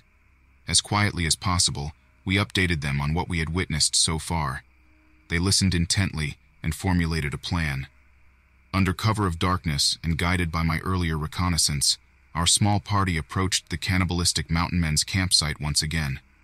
As we neared, my heart pounded wildly against my ribcage, unsure whether our plan would work. As we watched from our hiding places amongst the trees, one of the rangers triggered a flare gun, which exploded in a brilliant flash of light over the campsite. The sudden illumination caused the mountain men to shriek and howl as they attempted to shield their eyes from the blinding starburst. Seizing the opportunity, the rangers charged forward with their rifles ready. The rapid, well-aimed assault caught the mountain men completely off balance and terrified, leaving them no choice but to surrender. My breath finally steadied once I saw the macabre troop taken into custody. In a flash, it was all over. The months-long nightmare we had endured had come to an abrupt end. As we started to recover from the ordeal, we took a moment to remember those who had not survived: Branson, fellow hiker, and friend. The story of our harrowing encounter with these monsters would go on to shock casual observers and seasoned investigators alike. Many found it hard to comprehend that human beings could be capable of such acts of barbarity. In the weeks that followed, there were countless autopsies conducted on those who had perished in those mountains, painting an unthinkably gruesome picture about the mountain men's savage rituals. Families grieved for their loved ones, yet there was also a newfound sense of relief within our once quiet town, knowing that these murderous cannibals would now face justice for their abhorrent deeds. Despite our shared trauma and heavy hearts, Silas and I knew we had done what was necessary to bring closure to our tortured community. This terrible chapter of our lives was finally over, but it was a burden that we would bear for as long as we lived. As I later reflected on my near brush with death, I couldn't shake one chilling thought. If their bloodlust hadn't spared me that day by some twist of fate, I too could have fallen prey to the cannibalistic mountain men's grisly banquet. But now, with them no longer roaming freely in the mountains, their murderous reign had come to a definitive close. Our community would grieve, heal, and eventually move forward, but we would never forget those we lost in the process.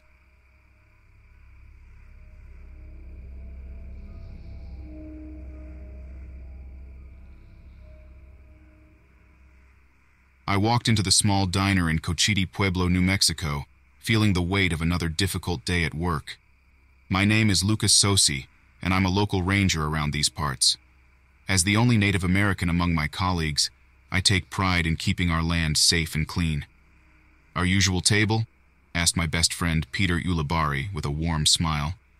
"Yeah," I nodded, sharing a first-hand account of how someone had vandalized the ancient petroglyphs.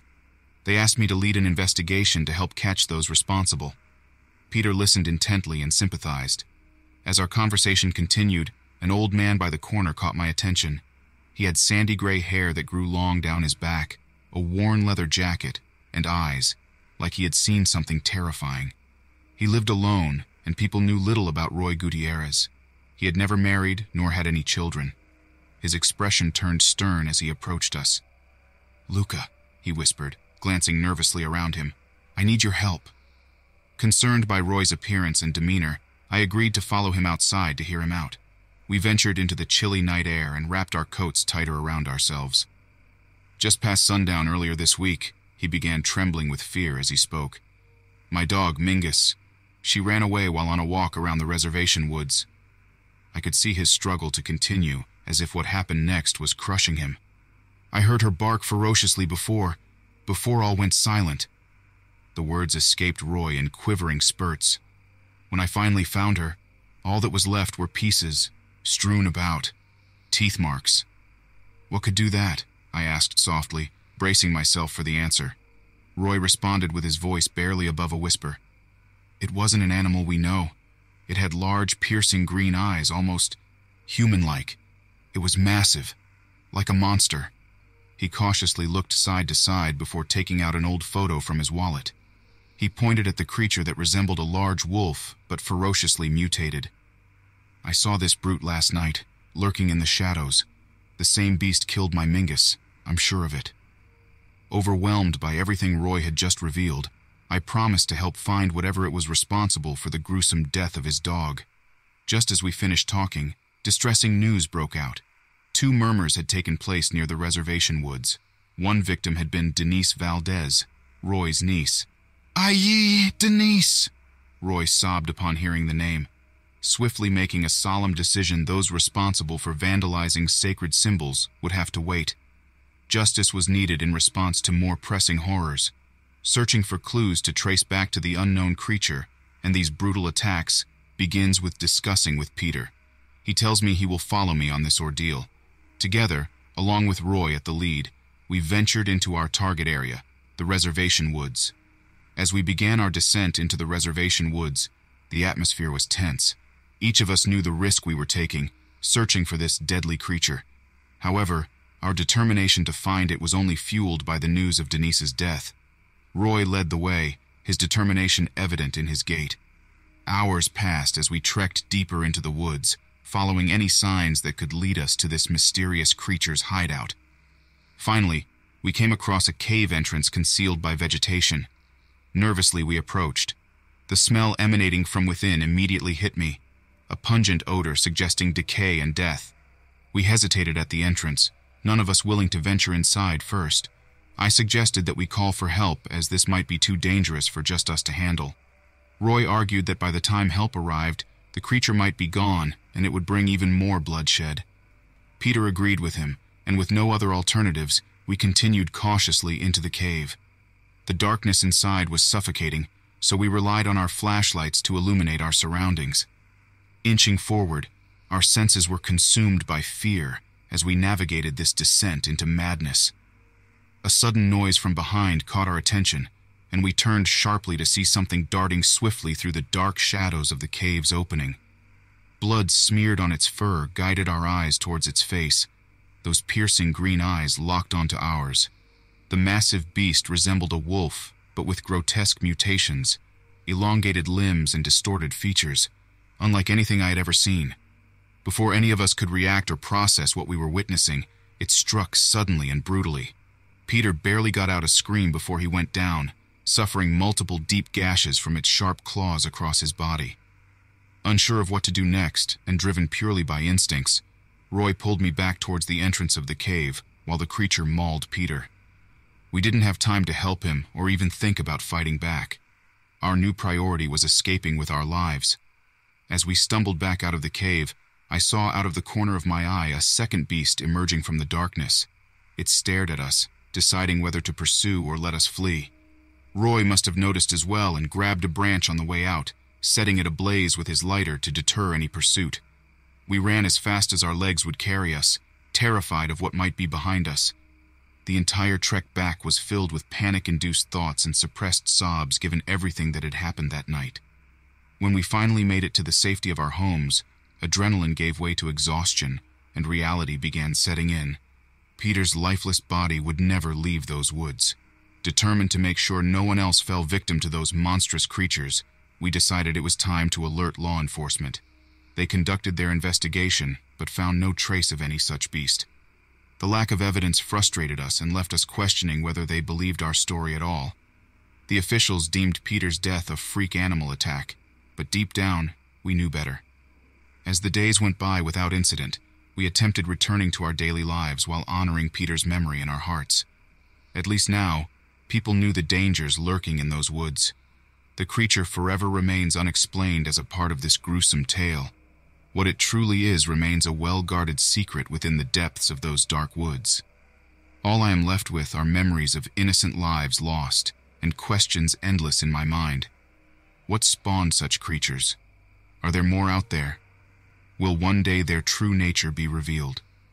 For now, though, life goes on, and we face each new day with caution, knowing that somewhere close by lies a terror beyond anything we can understand or explain.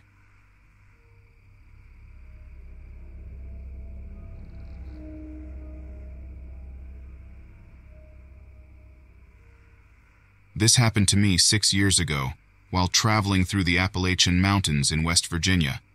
I had always enjoyed hiking, so I thought nothing of exploring a remote trail during my weekend getaway. My name is Daniel Seaver, a 33-year-old mechanic from Pittsburgh. The town at the base of the mountain had only a few hundred residents, all of whom seemed to know each other. I met 2 other hikers in town, Maya and Sam, a married couple originally from Maine. We agreed to venture out into the wilderness together. The first day of our hike was uneventful. We shared stories about our lives. Maya was a nurse, and Sam was an electrician. We laughed together about our common frustrations and listened attentively when one of us shared something more personal. It wasn't until the second day that we stumbled upon something strange. An empty campsite lay abandoned, belongings scattered around as if someone had left in a hurry, or worse, been dragged away. Concerned, we decided to stick closer together and became more cautious as we continued hiking. When night fell, we gathered around a fire for warmth and comfort. The full darkness enveloped us as an unsettling quiet settled around our camp. Maya spoke up first, stating how weird it felt to be surrounded by these silent woods. Sam agreed, unease painting his features.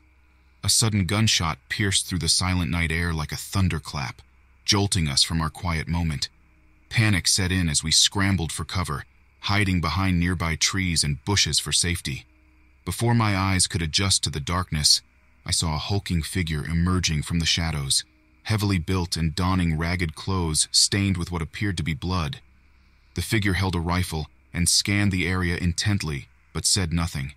Fear pulsed through me as I clutched my small pocket knife tightly. I knew I had seen a monster.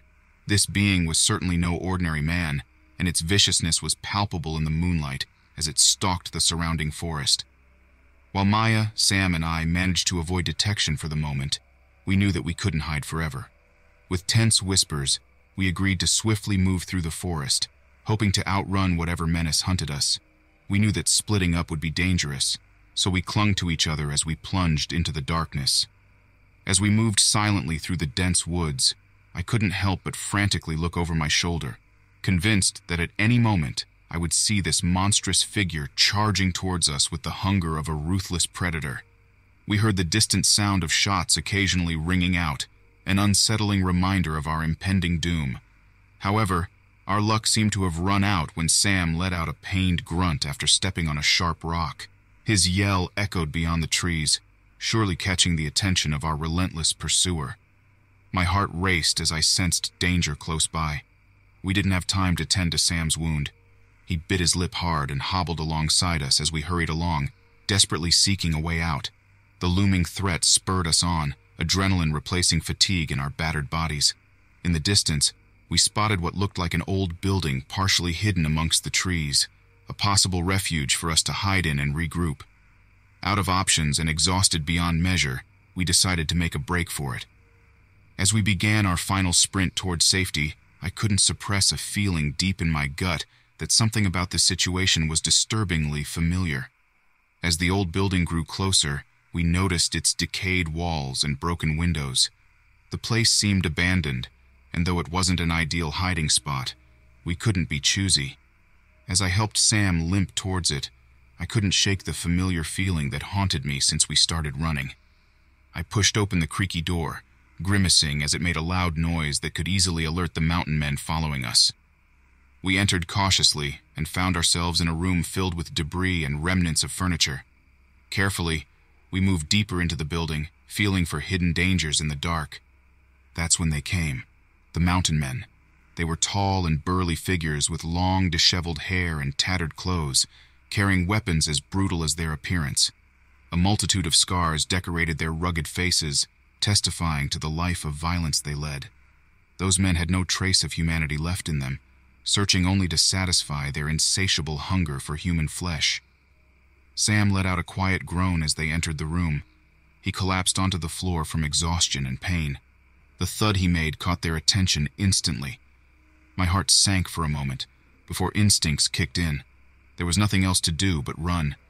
As I sprinted through the crumbling building with every ounce of energy left in me, their guttural growls echoed through the corridors, closing in relentlessly. Sam's injury made it impossible for him to stand up and battle against his imminent fate. Just as I thought all was lost, a ray of hope appeared in the form of a narrow window leading outside. Without a second thought, I leaped out head first into the cold night air. Seconds later, crashing sounds ensued behind me. These cannibalistic mountain men had one goal in mind: catching their prey no matter what it takes. As I made my descent towards some bushes below, I glimpsed one of them coming to the window to pursue me. Fortune favored me when I realized they struggled to fit through the small gap. This gave me precious moments to get away and find help before they figured a way out. I knew that Sam and I couldn't do this alone. We needed help. It was near impossible to call anyone in this remote area, as signal strength was scarce, but I had to try. With hands shaking from fear and exertion, I pulled my phone from my pocket and dialed the emergency number. As it rang, I kept moving, refusing to stop in fear of being caught. Miraculously, someone picked up on the other end. Barely able to catch my breath, I relayed our situation as quickly as possible. While waiting for their arrival, I hid behind some dense foliage just away from the building, lying low. The mountain men eventually exited the structure after finding an alternative route. They sniffed the air, feral eyes scanning around for any signs of prey. My heart pounded violently, but I didn't dare move. Hours later, sirens pierced the silence like a beacon of hope cutting through the darkness of despair. As law enforcement officers approached cautiously, weapons drawn, they found Sam miraculously still alive, grievously injured yet clinging on to life with every ounce of strength he had. The mountain men scattered into the depths of the forest as if they'd dissolved into the shadows themselves. Their monstrous figures vanished, while the officers attended to Sam's injuries and called for backup. Though none of us could have anticipated those terrifying events, we lived to see another day, all because of courage and determination in those moments where it mattered most. As days passed into weeks, my mind often wandered back to that harrowing night when we scrambled for survival against bloodthirsty fiends masquerading as human beings themselves. Authorities continued their search and investigation regarding the cannibalistic mountain men. In the aftermath, a veil of bitter reminders slipped over our lives like an invisible shadow. Memories of that dreadful encounter haunted us in different ways. Sam's wounds healed, but left gruesome scars as a constant reminder of the night, whereas my psyche bore the marks of a familiar darkness I couldn't quite place. Regardless, we prevailed and emerged from this nightmare as changed people who will never forget how close we came to death's door that fateful night, or the whispered prayers for rescue we held so dearly in our hearts.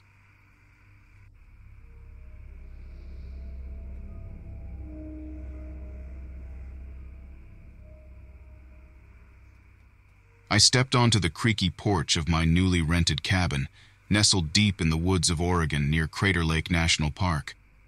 Escaping city life, I, Timothy O'Shaughnessy, craved solitude and nature's beauty. I didn't think about how wild nocturnal creatures startle you with their eerie cries. "Good day to be alive," I murmured with a smile as I unloaded my truck. My phone buzzed. My longtime friend from college, Rowena Fitzhugh, called for an impromptu visit. How could I say no? That evening, joined by her husband Maximilian, we caught up on life. Later that night, miles away from any urban setting under a myriad of stars, we shared laughs and old stories over campfire stew.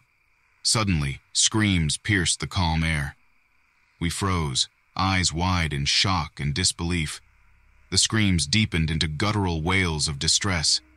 Panicked people dashed through the trees in our direction. Blood stained their clothes as they pressed fingers to open wounds. "We have to call for help!" Rowena exclaimed.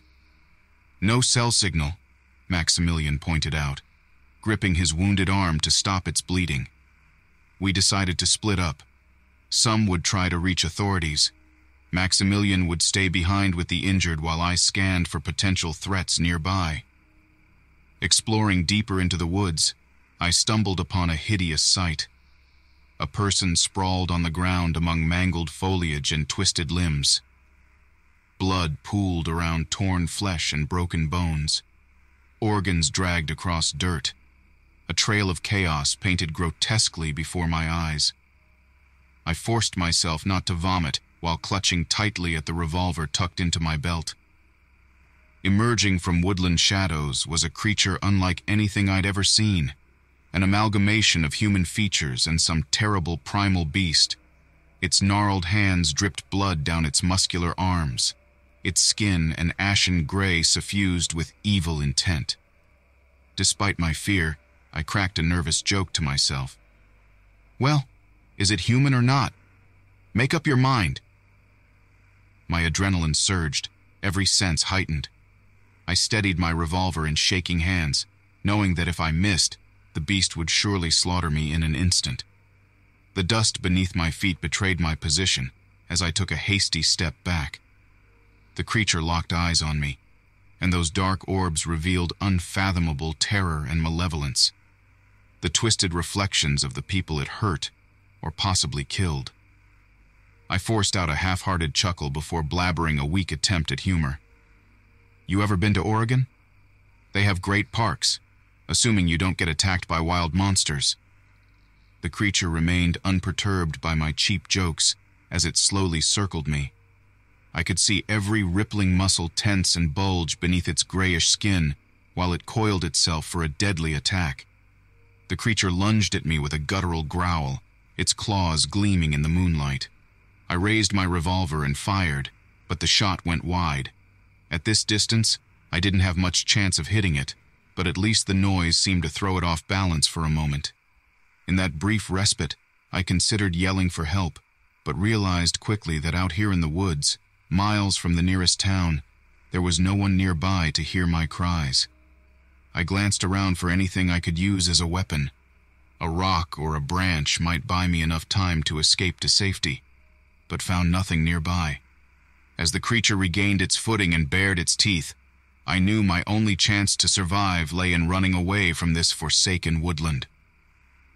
Ignoring my exhaustion, I dashed towards the tree line, desperately trying to put distance between myself and the abomination. It didn't take long for the creature to give chase. My heart hammered in my chest as I sprinted through the woods, branches scratching against my skin and ripping holes into my clothes as they caught on tree limbs. As we hurled through the darkness of the forest at breakneck speeds, trees whipped past us like spectral apparitions. The relentless pursuit of this nightmarish monster filled each passing moment with terror. Any hope of rescue dwindled with every footfall. From behind me came a sickening crunch, followed by howls of pain and anger from my pursuer. The thought that maybe it had been injured spurred me on even more, further fueling my desperate flight. My pace slackened as fatigue started pulling me down into its grip. Still hearing sharp thuds slicing through shrubbery in close pursuit, yet catching fainter howls of agony fueled mixed feelings, dread versus hope. Then suddenly quietude enveloped the surroundings. I continued moving but cautiously dialed back my steps into a light jog. Without a warning, the creature's screech tore through the air again, ricocheting like a mad banshee through the hallowed canopy. With adrenaline flooding my veins, I mustered all remaining strength into reaching for safety. Nearing the edge of woods, the creature receded into darkness as if the shadows reclaimed it. But I dared not let hope gain a rightful footing in my heart, lest despair crush it with cold hands. Who knew how many others had fallen prey to this abhorrent nightmare? Had those unfortunate souls been vacationers as well? Perhaps looking for peace and escape from city life, only to find themselves trapped within jaws of such monstrous evil. Finally, breaking through the boundary of trees, moonlight revealed a small, isolated diner ahead. The smudged window shone like a beacon of hope in the dark night. a refuge from the terror that relentlessly quested to end my existence without remorse. I burst through the diner doors, panting frantically, its patrons casting startled gazes at my disheveled appearance. I slumped on the floor and caught my breath while they hurriedly conversed amongst themselves about what to do with someone who stank of death and barely clung on to life. Hours later, as dawn broke through foliage and basked sleepy town awake, they gathered around me recounting their close encounters or tales of vanished townsfolk that never returned from an evening walk hauntingly similar to mine. Though I had no rational explanation for what had transpired within forest depths, we could only guess at vile creatures' origins. Possibly an experiment gone wrong, or natural aberration no scientist would believe existed outside horror films or storybooks. The sun cast its warm rays over me as I sat there surrounded by kind-hearted strangers who heard my tale with sad sympathy. Those very same souls where death had left its gruesome calling card. My ordeal was finally over, but the horrors of that fateful night would linger on for as long as I lived. I had barely escaped with my life, and the memory of those mutilated bodies left in gruesome wakes by the creature's rampage weighed heavily upon me. Though grateful for surviving and the kindness of strangers, I could only lament the terrible cost paid by others who had crossed paths with this fiendish adversary.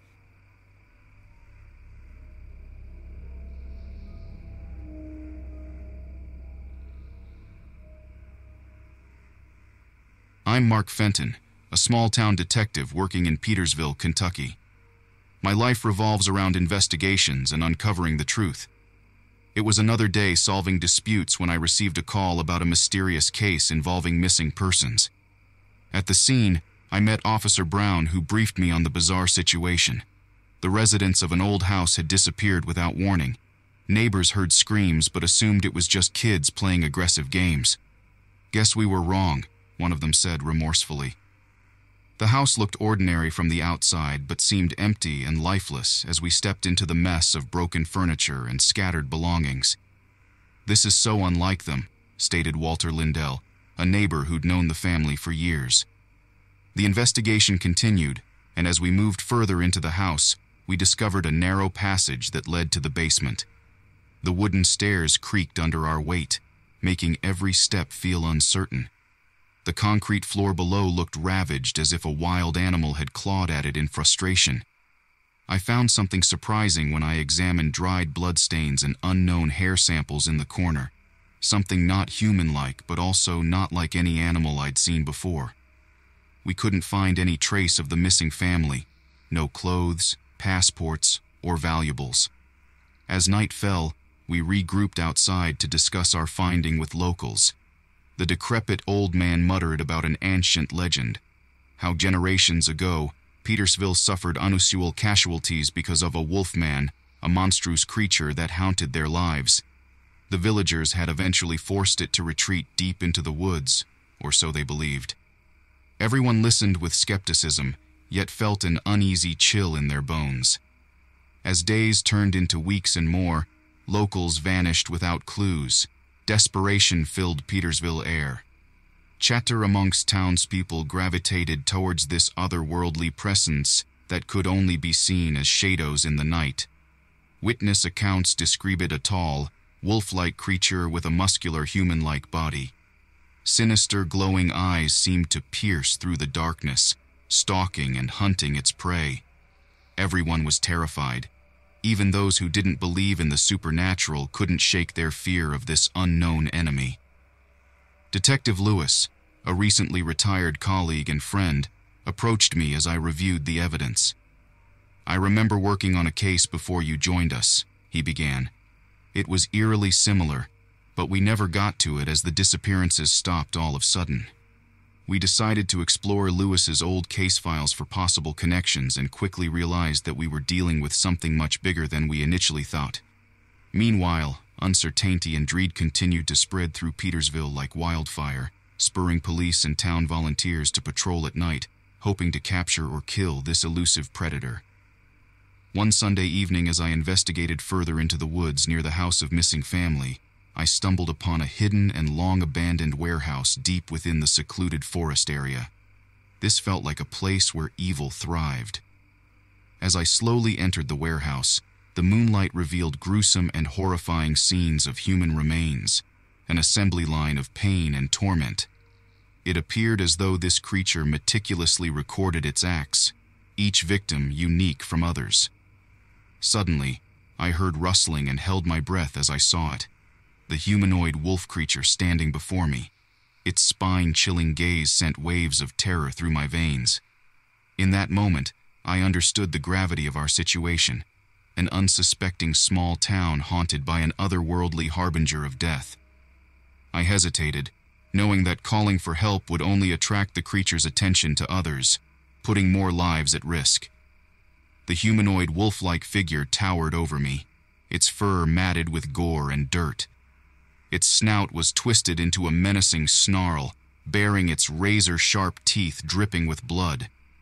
The creature's deep-set eyes bored into me, reflecting a bestial malice fueled by pure instinct. The realization that the townsfolk of Petersville suspected the existence of a werewolf came flooding back. They hadn't called it by that name, but the many grisly descriptions matched this monstrous fiend now standing in front of me. I had dismissed their claims as mere folklore and paranoia. Now, I understood my grave mistake.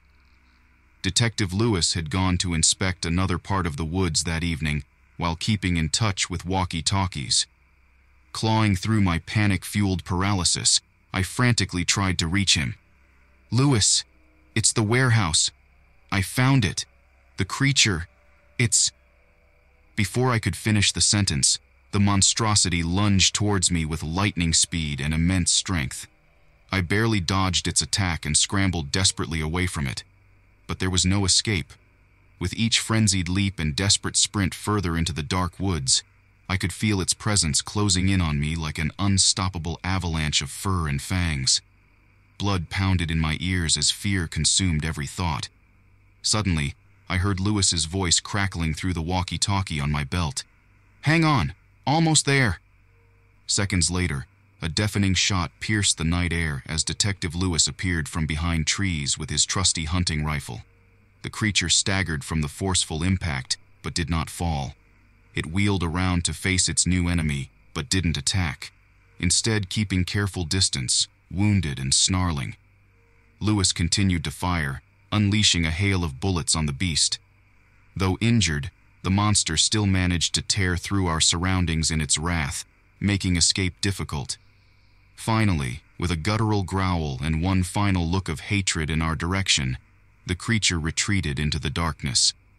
We both stood there panting, adrenaline fueling us for further action if needed. But the night was silent, and in that instant, we knew it was gone, at least for now. The twisted wreckage of the warehouse lay bare behind us like a mockery of our futile attempts at understanding what we faced. Weeks later, although no further sightings or attacks by the creature occurred, Petersville continued to live in fear. The warehouse and its gruesome contents had been discovered by police shortly after our encounter. They surmised that it was a lair of sorts for this insidious predator. We could never forget those who suffered at its hands, innocent victims simply caught in its path of terror as it roamed through their town and eliminated them one by one. Their memory haunted us as we went about our lives, always watchful and armed for any sign of the monster's return. Ultimately, life in Petersville returned to relative calm over time. But the true horror of it all, that a werewolf-like creature was living among us, became like an open wound that refused to heal entirely within me and Lewis. We could not comprehend or accept that such an abomination could exist. We were left considering that perhaps there truly were some things that could not be explained or rationalized, creatures and beings beyond our understanding, dwelling quietly in the shadows of human existence.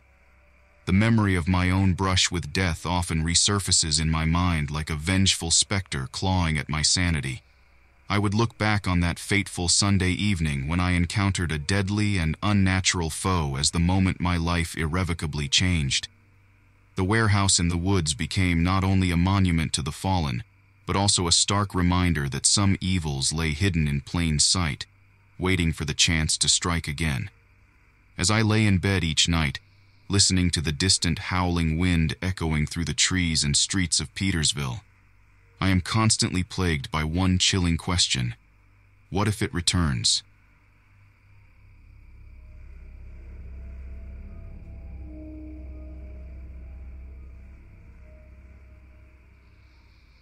I'm Grant Thompson, and I work as a park ranger in Yellowstone National Park. My wife and I recently separated, so I find solace in the wilderness. Strolling through the dense forest, I enjoy the crunch of fallen leaves beneath my feet. An elk drinks calmly from a nearby stream. One day, while making my rounds, I hear a faint cry for help in the distance. It's muffled and strained, but I'm trained to help people in distress. Hurrying toward the sound, I find a disoriented tourist named Felicity Staver, claiming she woke up in a hidden cave near here after being kidnapped.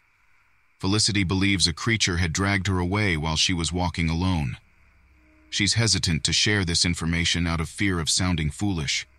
However, following her lead to an isolated cave concealed by dense foliage reveals unusual claw marks on trees and an overwhelming stench of decay lingering.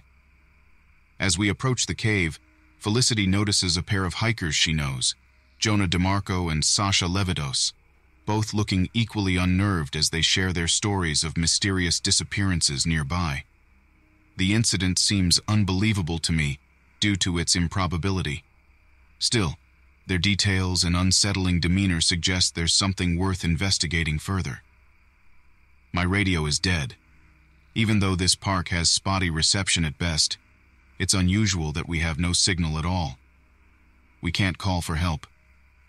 Conversing among ourselves, we agree to cautiously explore this cave for more answers, especially due to recent strings of missing persons with no leads discovered yet.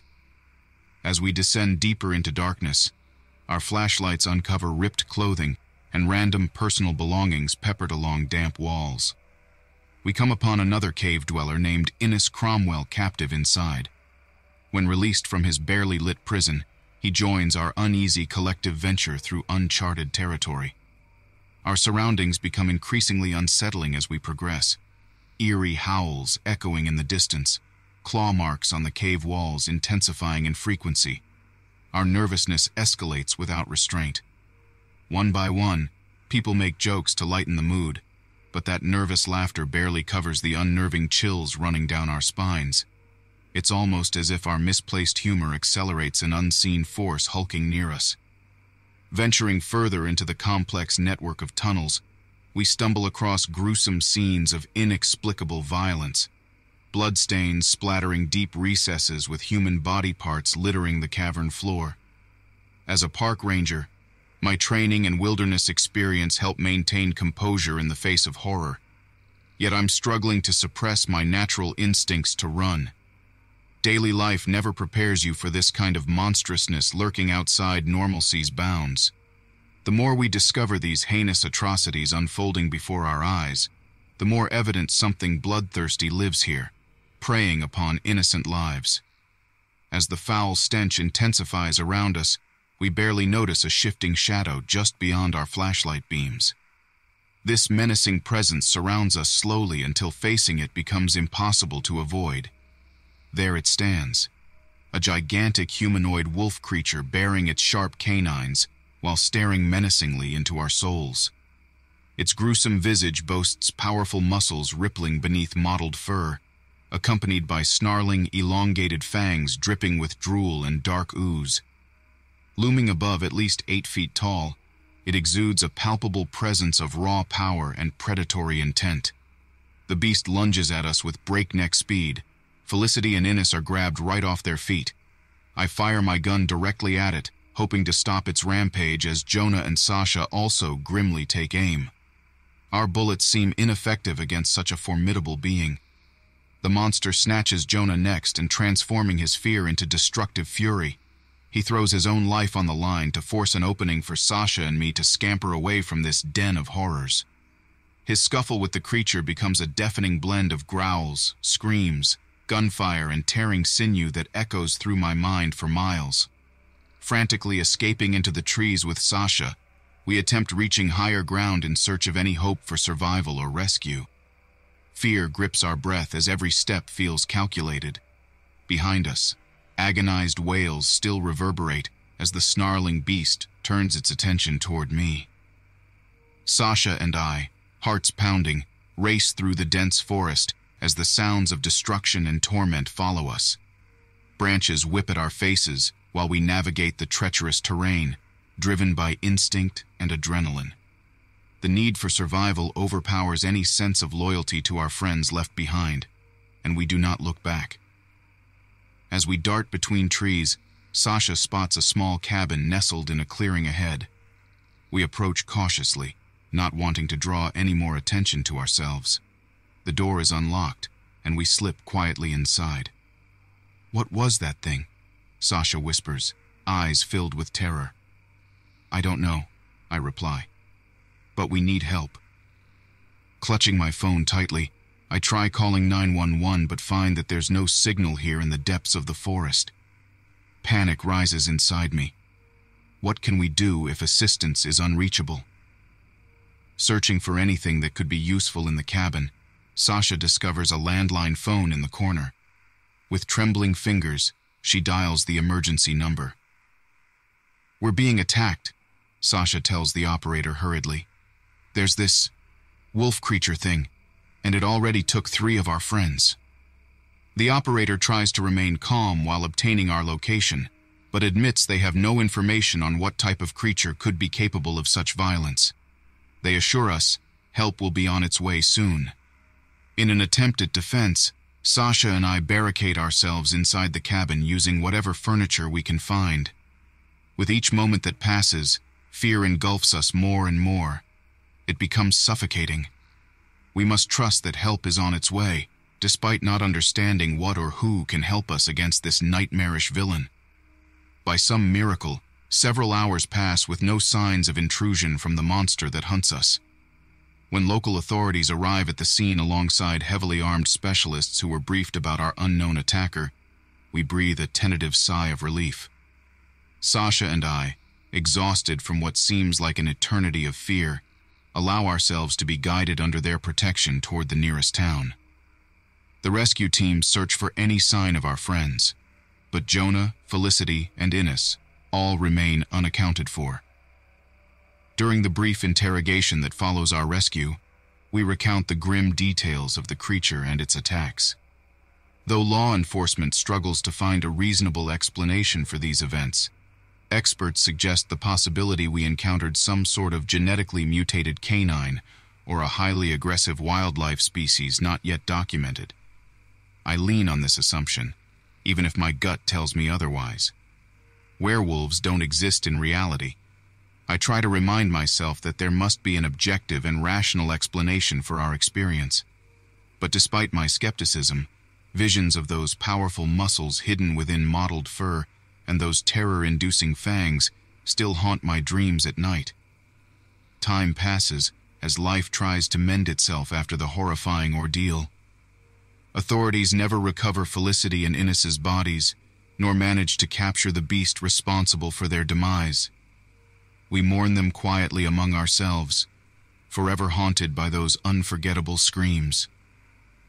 A year later, at a memorial service held in honor of our fallen friends, Sasha approaches me with hushed urgency in her voice. "Have you heard?" she asks quietly. "There have been more attacks, just like what happened to us, on the other side of the country." The unsettling revelation sends shivers down my spine, and my mind races with unanswered questions. Was this mutation turning into an epidemic? Is it even possible that such creatures exist among us in reality? But I push these thoughts aside as irrational fantasies. Regardless of my fears or concerns about new attacks making headlines nationwide, one thing is clear. Out there in that forest where Felicity and Ines died alongside Jonah's sacrifice lies a cruel reminder, a terrifying reminder of an encounter with the unknown that will forever be burned into our memories. The service ends, and we each place a flower on the memorial for our friends. In that moment of silence and remembrance, I hold back tears. We don't know if what we faced was simply a freak of nature or something monstrous beyond anyone's current understanding, and maybe we never will. But I am determined to keep their memories alive, for they should not be forgotten. Not by time or fear, not by the beast that stole their lives.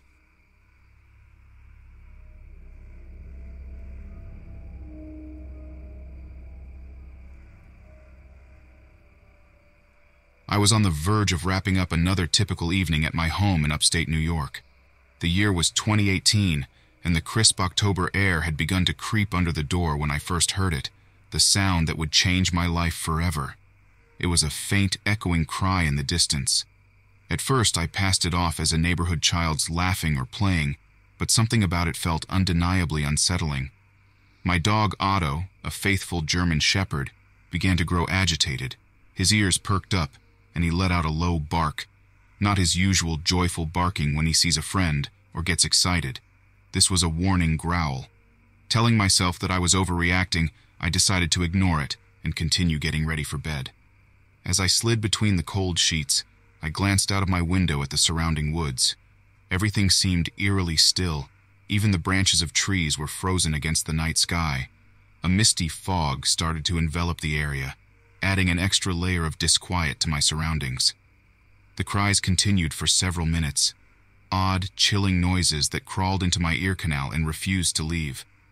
Resigning myself to anxiety, I finally decided to step outside for a brief moment and see if I could find any trace of what was causing this uncanny disturbance. Creeping across my yard with Otto by my side, we could both sense something amiss in these usually peaceful woods that bordered our property. Just as Otto sniffed near an old oak tree's base, we heard it again, this odd laugh cry reverberating like someone in need, but masked by an eerie echo. The hairs on my neck prickled as we advanced slowly towards the source of the noise.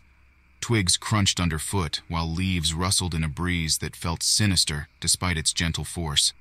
Suddenly, Otto stopped dead in his tracks and fixed his gaze on something that made my heart drop into the pit of my stomach. Before us stood a group of children with black eyes, their faces devoid of any expression as they stared at us.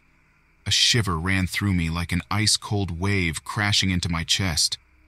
"What do you want?" I stammered, fighting the instinct to flee back to the house. Their black eyes seemed empty, soulless. They refused to blink and continued their unsettling stare. The silence became unbearable alongside the suffocating fear. One of the children raised his arm slowly, pointing at me with a grotesque grin stretched across his face, something that chiseled fear deep into my bones. Time slowed down as Otto let out a protective bark, but I could see in his fearful, quivering stance that he was as terrified as I was. "Stay back!" I yelled with as much bravado as I could muster. My voice quivered, barely hiding my growing sense of panic. The child creatures let out a chorus of those same chilling laughs and screeches that had kept me awake earlier. One by one, they began to encircle us, causing Otto to snarl viciously at each approaching figure. Dread pulsed in my veins like a living thing fighting its way out of my body, while the sinister group tightened their circle around us. As they continued to move closer, their gaunt features and twisted smiles began to blur together in my vision. Gathering my courage and taking advantage of the adrenaline now coursing through me, I seized Otto's collar and bolted towards an opening in their ring. The only thing clear was that we needed to escape whatever twisted nightmare we had stumbled into, if escape was even possible. As Otto and I dashed through the narrow opening in the circle of black-eyed children, I could hear their laughter growing louder and more menacing. My heart pounded in my chest, and I tried to focus on guiding Otto through the dense forest without stumbling. When we finally reached our house, I fumbled with the keys before managing to unlock the door. Once inside, I locked all the windows and doors, making sure there were no possible points of entry for those children. Gasping for air, Otto paced nervously around the living room while I grabbed my cell phone from the kitchen counter. I debated whether to call for help or not, but who would believe me? How could I explain that a group of creepy, black-eyed kids had encircled us, cackling away into the darkness? So instead, I decided to call my closest friend, Alex. "Hey, you need to get over here," I said when Alex picked up. "There's something strange going on in the woods behind my house." "On my way," he replied without hesitation. With Alex on his way, I tried to calm down by setting Otto's food and water bowls out. The sound of his eating soothed me a little, until the sound of something against our window made both me and Otto freeze. The black-eyed children were outside our house now. They pressed their emotionless faces against every window pane they could reach, as though they thrived on creating fear within me. Otto snarled loudly and stared back at them while I remained paralyzed with fear. When Alex arrived 15 minutes later, he barreled into our house. He shook off his disbelief as he glanced at my pale face, then saw the eerie children surrounding us outside.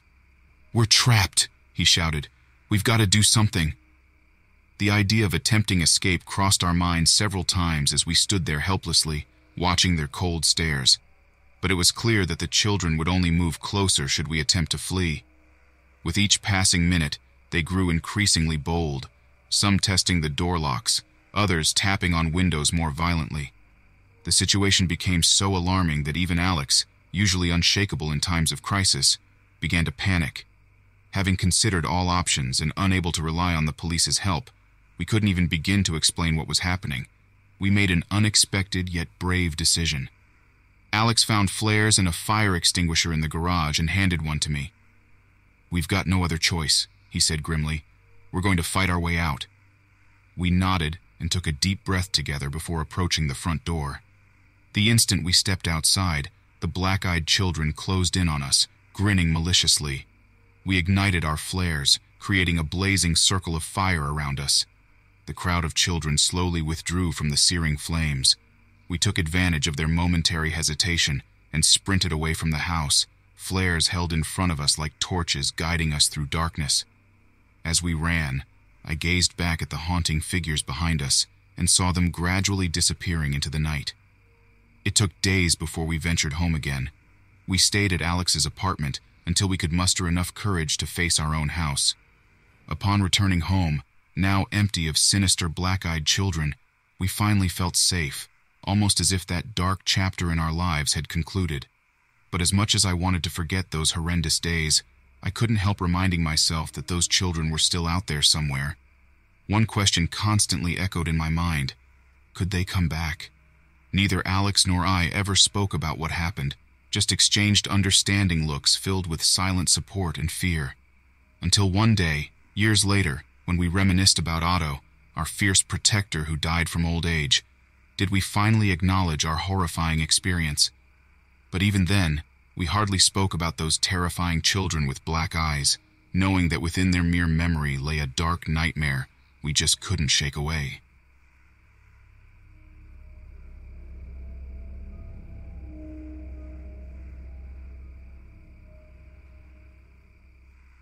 It was mid-April 1997 when the strangest thing happened to me. I was working as a park ranger in the Ozark Mountains, stationed near Devil's Den State Park. The days had been routine until that fateful run-in that forever changed my life. Nonetheless, I'll never forget the beginning of that experience. Back then, I would often regale my colleagues with tales of past misadventures, like the time I unintentionally insulted a voodoo priestess in New Orleans while on vacation. I mean, how was I supposed to know? She just looked like a quirky street vendor to me. I laughed and told everyone over lunch at our ranger station. Our team of rangers at the time included Danny, Maria, and myself. We were on our regular afternoon patrol along one of the hiking trails when we stumbled upon a rather disconcerting sight: an abandoned van, its rusty exterior scarred by scratches that appeared deliberate. Maria hesitated, visibly disturbed by the eerie find. "Should we report this?" she asked nervously. I shrugged in response. "Let's check it out first and see if there's anything worth investigating." Cautiously but curiously, we began to explore the abandoned van. It was filled with torn clothes and haphazard camping supplies, clear signs that the owner had left in a hurry before meeting some sort of unknown fate. We contacted our supervisor for further instructions on how to proceed. Over the next few days, we continued our daily patrols, searching for any clues or signs of life related to that abandoned van. Something about it stuck with everybody. an unnerving aura that made our hair stand on end and had us losing sleep at night. One day, after weeks of feeling uneasy, Danny reported that he saw a figure observing him from far away during his night shifts. He reported that it stooped like an animal, yet was still humanoid in shape, with piercing eyes staring back at him, as if it were turning into the woods to disappear. The unsettling story got to Maria, who mustered up her limited courage and humorously asked if the mountain had its own little Bigfoot. Soon we started referring to this strange creature as our resident cryptid, half-jokingly speculating that our enigmatic visitor was some Ozark version of a folktale monster. Before long, there had been several additional sightings. It always seemed to watch from a distance, alerting us to its presence with gut-wrenching screams that echoed in the still night air. Oddly enough, it never appeared before me, even when I volunteered myself for more night shifts, as if drawn subconsciously to this unknown threat. On one dreadful evening, while out alone patrolling the wilderness in the company of nothing but crickets and a sense of foreboding that steadily grew in my gut, I finally encountered it. As I patrolled along the trail, the air grew colder, and an eerie silence fell over the area. The crickets had stopped their songs, and I noticed out of the corner of my eye a figure standing just beyond the reach of my flashlight. The creature was grotesque and abnormal in appearance. It was hunched over with unnaturally long limbs, its large eyes reflecting back a greenish hue in the dim light. I instinctively reached for my radio to call for backup, but froze when I realized that doing so might provoke this beast to attack. I tried to calm myself as I remembered my training and focused on observing any unusual behavior or movement from this creature. It started, moving its head in irregular patterns, tilting it to one side and then to another, as if trying to make sense of my presence. Suddenly, it let out an otherworldly screech, a mixture of a human wail and an animal's roar, that sent shivers down my spine. Before I could react, it lunged at me with its massive, sharpened claws that looked like they could tear through flesh with ease. As the claws lashed forward, I narrowly managed to dodge while drawing my sidearm. The creature snarled and hissed at me viciously before dashing back into the forest. I sprinted back to the ranger station, my heart pounding in my chest. When I burst inside, Danny and Maria stared at me in shock. Gasping for breath, I recounted what had happened. Maria blinked back tears while Danny clenched his fists in anger at our unknown foe. "We have to find out what this thing is," Danny insisted, "but we can't do it alone." So we decided to seek help from experts in local folklore and contacted Dr. Joseph Henderson from a nearby university, an authority on regional myths and legends. Over the phone, Dr. Henderson listened patiently as we explained our encounters with this creature. When we described its appearance and the greenish glint in its eyes, he murmured almost to himself, "So, it is true." Returning his attention to us, he shared a chilling story from the local Native American tribe of an ancient monstrous being known as Olichiao, a vengeful spirit that had been disturbed by human presence and territorial encroachment. It seemed that the creature we encountered matched the description of this mythological beast. For several nights, our camp was on high alert, backups were called, and additional rangers arrived to help us patrol the park. Yet Olichiao remained elusive, until one dreadful evening. As Danny, Maria, and I returned from a patrol near the park's perimeter, our eyes widened in horror as we noticed fresh claw marks on the outside of the station's walls. "Everyone stay alert," I ordered through gritted teeth. We scrambled into action, each of us taking positions with our weapons poised and ready. The crunching of broken twigs signaled the approach of our adversary. A gut-wrenching screech pierced the night air as Olichiao lunged at Maria. Danny and I fired simultaneously, our bullets finding their mark. Yet unbeknownst to us, Olichiao could not be harmed by mortal weaponry. The bullets didn't seem to faze it. With a swift swipe of its claw, Maria collapsed to the ground, motionless. Rage built up inside me after seeing my fallen colleague. As Olichiao leered menacingly at us, I stepped forward and took aim again, desperation driving my every move, knowing full well it wasn't rational yet being unable to accept defeat. Suddenly, a red flare shot into the sky just beside where Olichiao stood, and it retracted instinctively from its intense light. In that momentary lapse of its attack, we grabbed Maria's body and retreated to the safety of the station. The beast did not pursue us. Over time, the encounters with Olishao ceased, and we were left to mourn the loss of our dear friend Maria. However, we knew that this creature remained out there, an ancient memory to remind us of nature's frightening mysteries still hidden deep within the forest. And so, with heavy hearts and cautious minds, we returned to our duties as park rangers, forever haunted by the spectral presence of Olishao lurking somewhere in the shadows.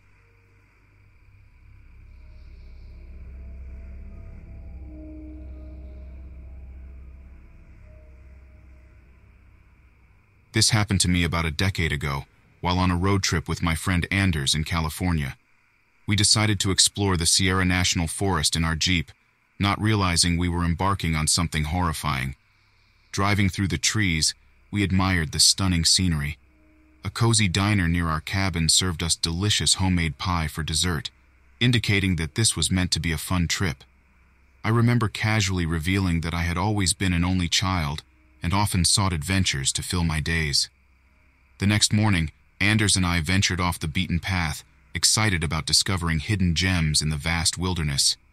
Several miles into the forest, we stumbled upon an abandoned campsite. Eerie vibes swirled as we noticed shredded tents and scattered belongings, including torn clothes stained with dried blood.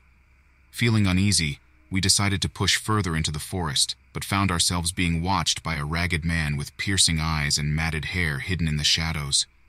We began to hike faster, hearts hammering in our chests.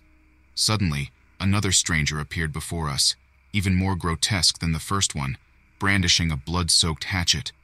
It became evident that they were part of a larger group when eerie whistling echoed around us. We tried to call for help, but there was no signal deep in this wilderness. Fear surged like adrenaline as Anders and I sprinted away from our pursuers, desperate to escape from these evil mountain dwellers. Shadows shifted among them while they tortured unsuspecting travelers passing through their domain. Breathing heavily and covered in sweat, we managed to lose them briefly before stumbling upon a macabre sight. Human bones arranged like surreal decorations adorned tree branches, while skulls gazed sightlessly into the never-ending darkness of the forest. The evidence of horror became increasingly obvious as we realized that escape might not be easy. Clutching whatever makeshift weapons we could find, we tried to form a plan, noticing primitive traps scattered throughout the area. They were relentless in their pursuit, enjoying the sinister game of cat and mouse they had created for us. Cries in the distance signaled further victims captured by these savages, strengthening our resolve to escape their grasp. Time was running out, and as exhaustion threatened to overwhelm us, we knew it was now or never.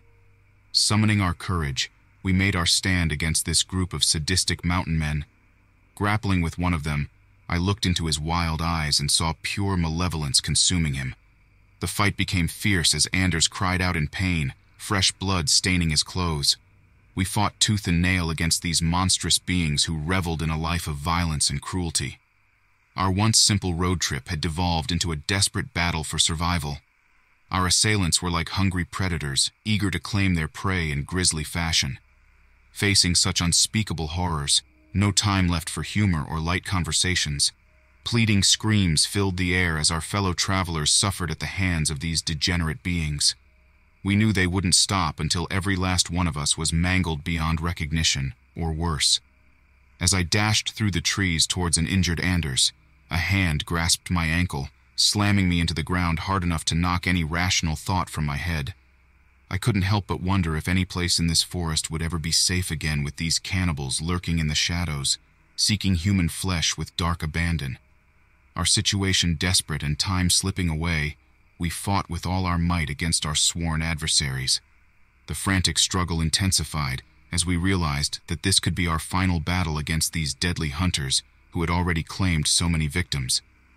In the midst of this brutal confrontation, I realized that calling for help would do no good.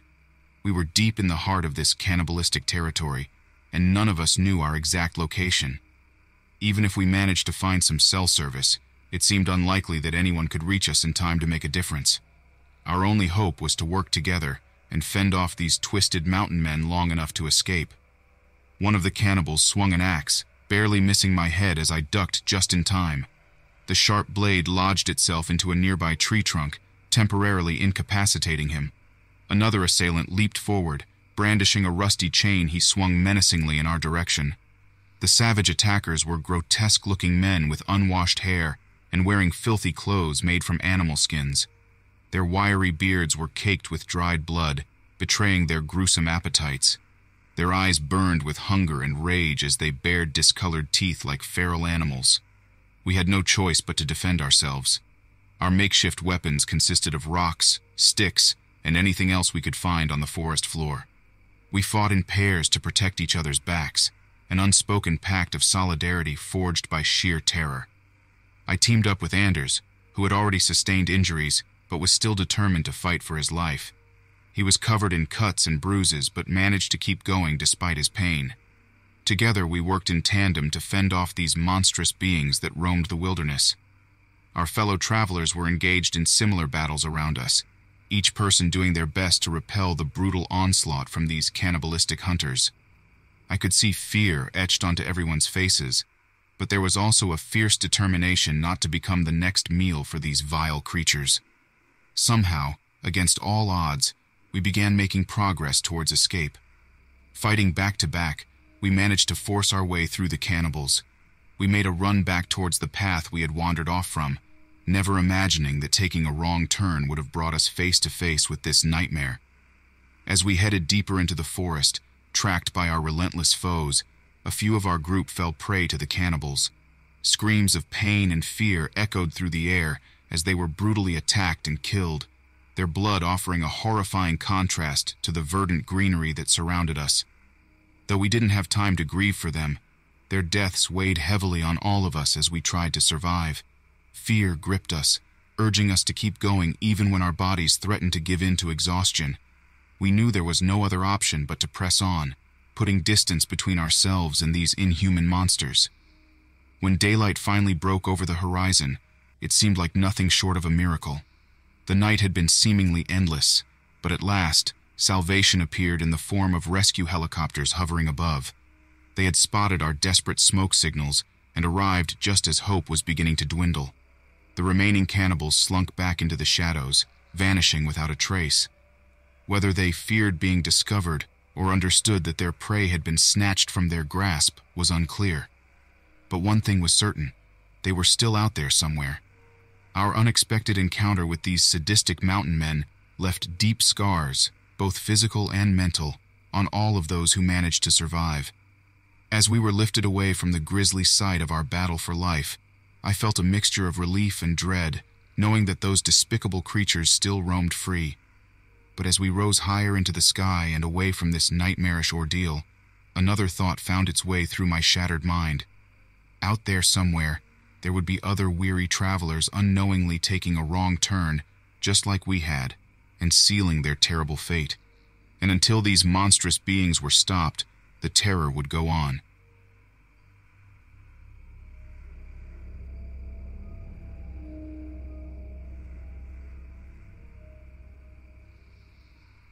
It was a sweltering summer afternoon in July 2003 when my friends and I decided to meet up for a reunion camping trip. Mark Johnson, Michael Reynolds, Danny Baker, Lisa Simmons, and I, all high school buddies, had not seen each other for years, and it was the perfect opportunity to reconnect. We chose Shade State Park in Indiana because of its picturesque landscape, which allowed us to escape the city's buzz for a weekend. "I'm not sure I'll be able to survive without Wi-Fi," Lisa jokingly groaned as she loaded her backpack into the trunk of my car. "You'll manage?" Danny playfully shoved her shoulder. "Besides, it's only 2 days. On our way there, we were laughing and exchanging stories about our lives thus far." The conversation eventually veered towards scary, real-life encounters. "Well, just last month there was a guy in my apartment building who had an allergic reaction to his throat lozenges. I died on the spot," Michael recounted. "Ew, that's so gross." Lisa cringed at the thought, but thankfully she had no idea what awaited us all. We arrived at our campsite just before sunset, thrilled with adrenaline and excitement. After pitching our tents and starting a campfire, we began grilling some dinner while the sky darkened across the rolling hills. After filling ourselves with delicious hot dogs, We huddled around the fire, sipping on cold beer and reminiscing fondly about the old days. Soon after, Mike noticed something strange in the trees surrounding our campsite. Through squinted eyes, he said, "There's someone watching us, or something." We fell silent for a moment, but then burst into laughter, brushing it off as a typical tall tale meant to scare us into submission. Typical Mike. The first day rolled on without incident. We went hiking, swimming, and even did some bird watching. Our relaxation could not have been more complete, or so we thought. As night fell on the second day, everything took a drastic turn for the worse. We were just sitting down after roasting marshmallows for s'mores when Lisa shrieked at the slight rustling she heard in the bushes. We turned our flashlights in its direction and caught a glimpse of something horrifying, a silhouette of a person with an unnaturally twisted form standing amongst the trees. In that instant, it fled, but we were left shaken and unsettled. Mark attempted to shake us out of our stupor. It was probably just some deer or another camper. None of us, however, were convinced. In fact, we decided that it was best to pack up and leave first thing in the morning, taking no chances with this sinister presence. As we sat inside our tents that night, none of us could fight off the lingering fear that enveloped us. All we could hear were our breaths as we attempted to get some rest before tackling the new day. Suddenly, a violent scream shattered the silence, followed by a sickening crunch. In an instant, all four of us darted out of our tents and rushed towards the blood-curdling scream's source, which happened to be Lisa's tent. The sight that met our eyes was gruesome beyond belief. Lisa's body lay lifelessly on the ground with her arm bent at an impossible angle. Now panicking, Michael frantically checked her pulse. "She's still alive!" he cried out, wiping tears from his eyes. That's when Mark noticed something further away, a trail of irregular footprints leading into the dense forest surrounding our campsite. We decided to follow the trail of footprints, hoping to find out what had happened and who was responsible. As we ventured farther into the forest, we came across a man staggering towards us. He looked disheveled and shaken.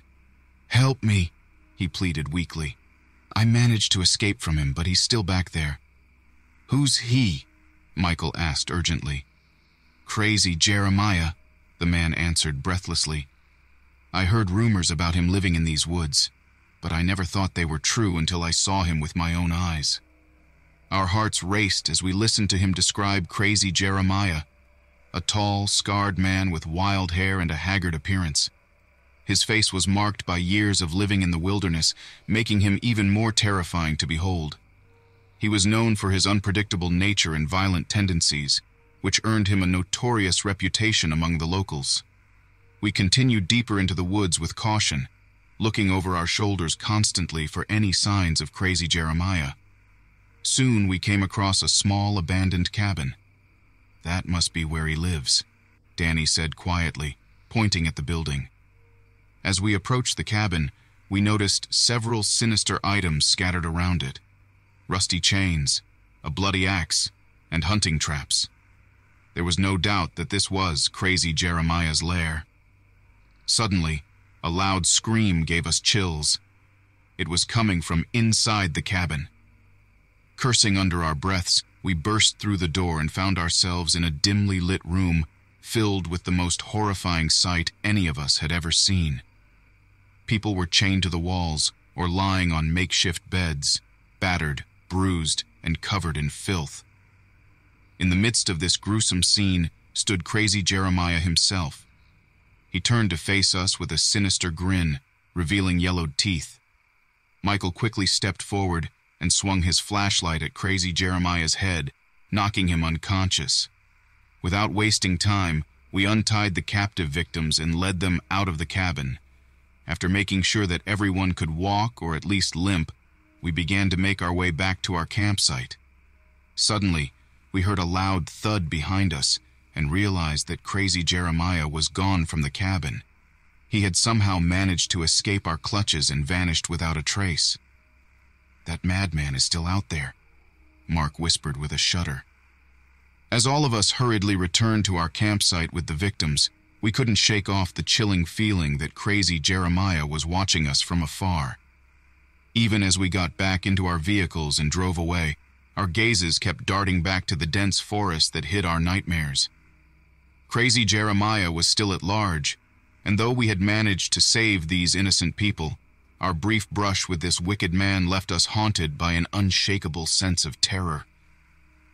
As we drove on, one question lingered in our minds. Would anyone ever be able to stop him?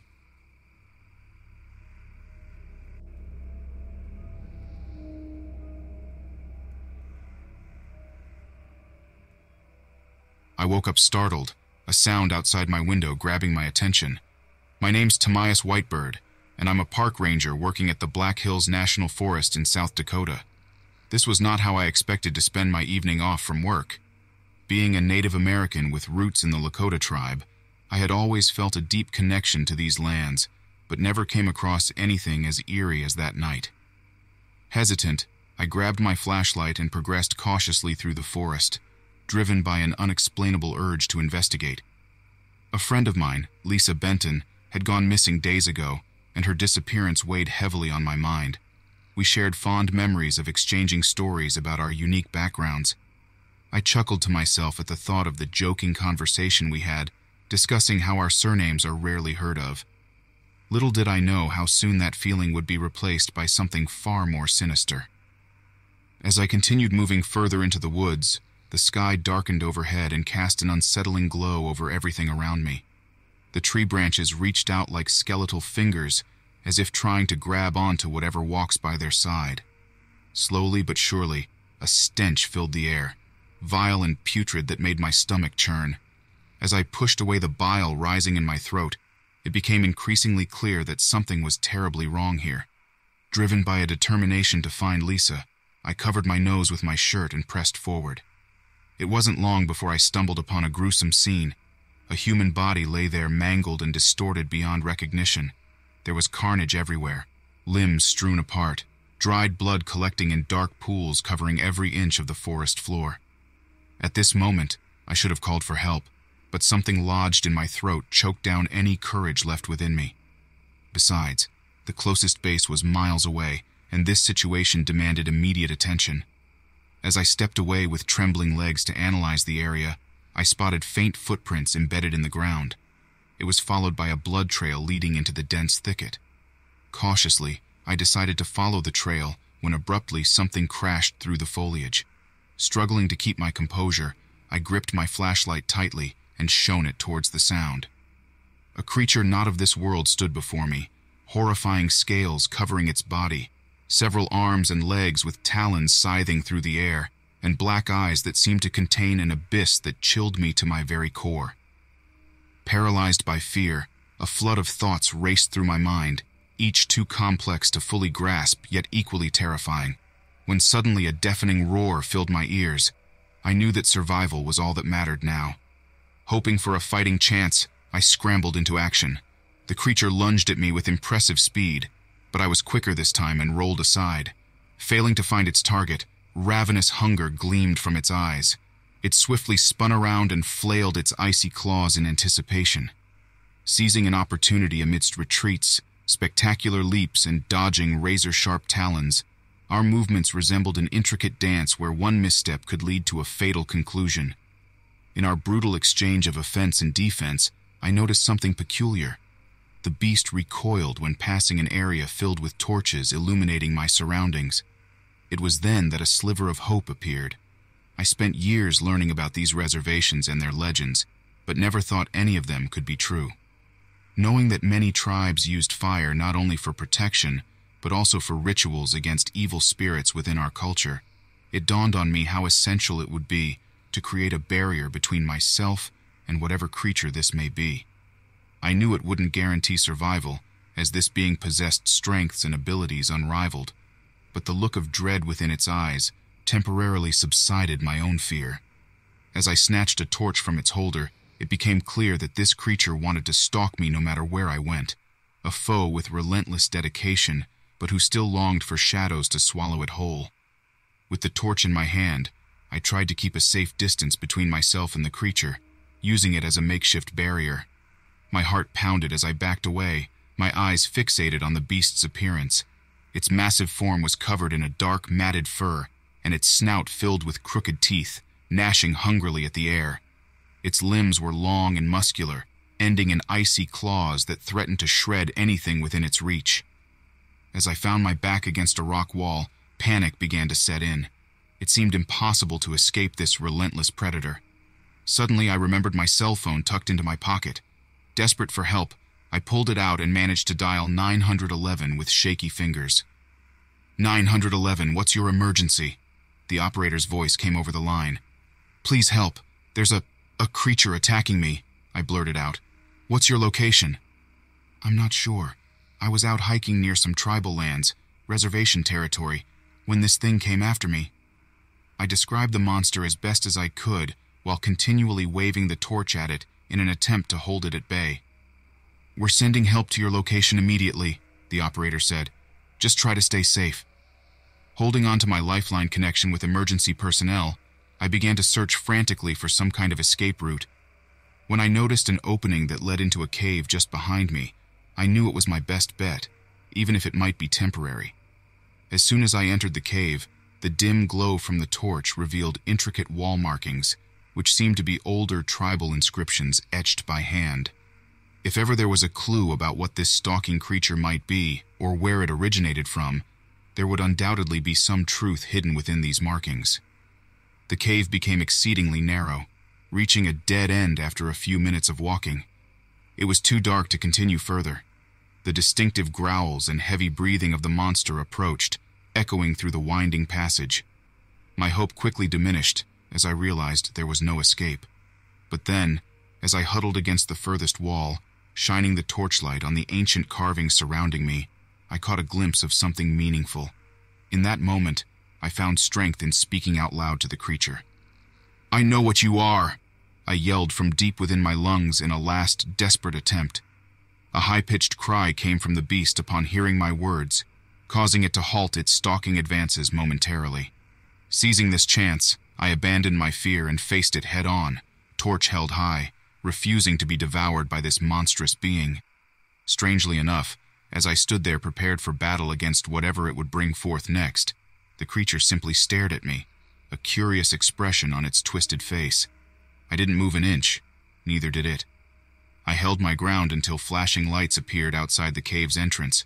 My hopes surged with renewed vigor when emergency services finally arrived on the scene. The beast, whatever it was and wherever it had come from, fled with a snarl as more lights shone upon it and human voices echoed around us.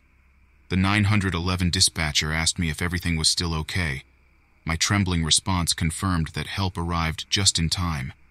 While unsure of what exactly chased me that night, or why simply acknowledging its presence and existence seemed to halt its pursuit of me, one thing became clearer. Never had I been so grateful for genuine human connection when faced with indescribable terror, an abomination violently thrusting me out of my otherwise mundane existence. From that day forward, each time I went out into nature or merely glanced at those old inscriptions etched into my memory, I couldn't help but remember that horrific encounter, the defeated creature slinking away in the face of knowledge and unity. Would it ever emerge again, or would the shadows continue to provide it refuge?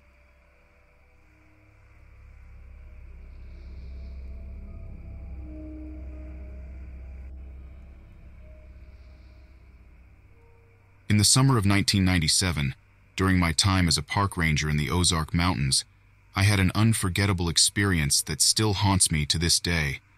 My job was to patrol the forest, check for any fire hazards, clear paths, and help any wandering hikers along the way.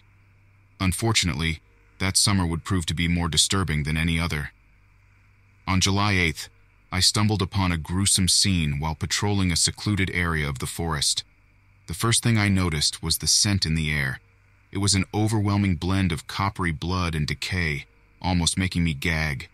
A cold sweat appeared on my brow as I turned the corner and saw numerous trees smeared with blood from top to bottom. It looked like some kind of twisted artwork that one could only imagine in their worst nightmares. Suspicious and worried, I cautiously moved forward and discovered something even more horrifying.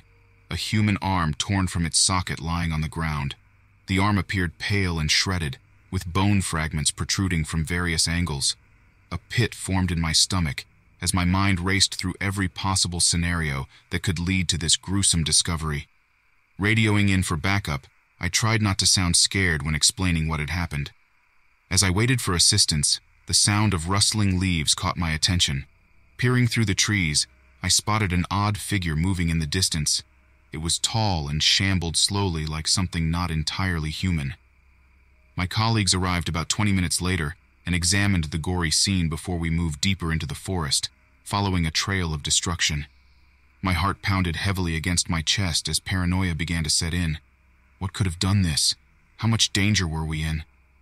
Along our search, we met an elderly man named Jim, who had been hiking nearby when he heard something unusual deep within the forest. He claimed that he'd seen something he couldn't quite describe, a creature emitting an unnatural, guttural scream that echoed through the woods. It had moved with such incredible speed and agility that it sounded like a wild animal, but its vocalizations were almost human-like in nature. We all exchanged worried glances. I felt a shiver run down my spine as the fear of what we might find gripped us. Determined to find answers, we pushed onward. A sickly sweet smell continued to permeate the air around us, intensifying as we neared a clearing where it seemed the blood trail ended. In an instant, everything went debatably silent. Even the usual chirping of the birds was absent. My instinct screamed at me to run from this horrifying place, but my curiosity got the best of me. As we stood there in shock and disbelief, we heard Jim mutter in terror.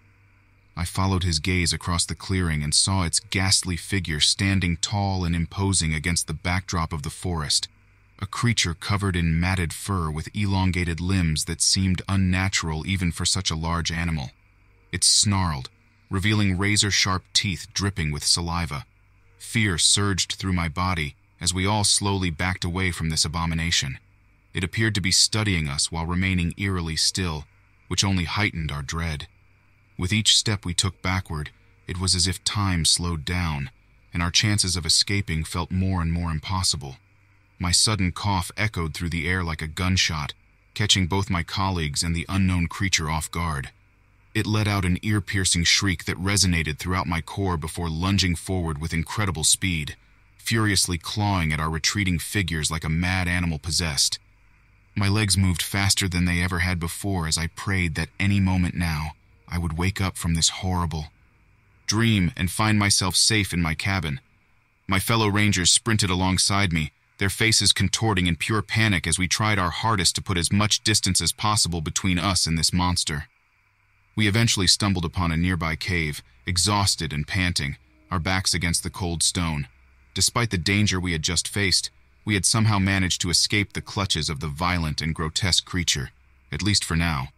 My fellow rangers tried to catch their breath while Jim asked, with concern in his voice, "What on earth was that?"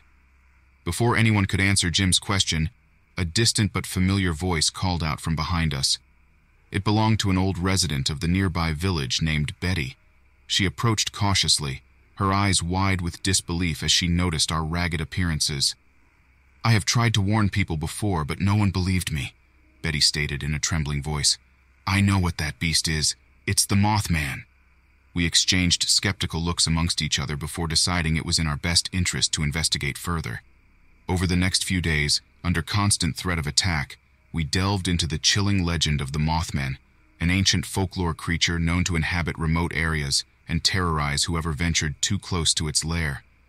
We found old newspaper articles and spoke with other locals who claimed to have encountered it. They described it as a vicious killer that would brutally mutilate its victims. As we realized the devastating force with which it was capable, we knew we must carefully strategize our next move in order to keep safe and subdue this antagonist while maintaining any semblance of sanity.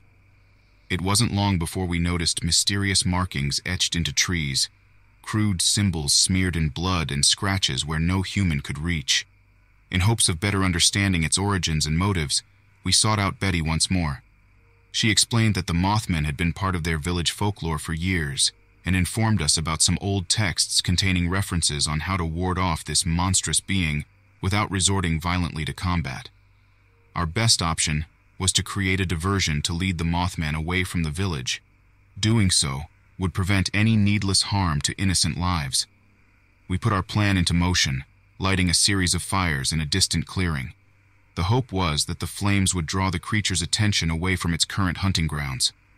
After a sleepless night spent on high alert, we finally saw the creature in the distance, attracted to our carefully crafted diversion. As it disappeared from view, we let out a collective sigh of relief before making our way back to assess our work.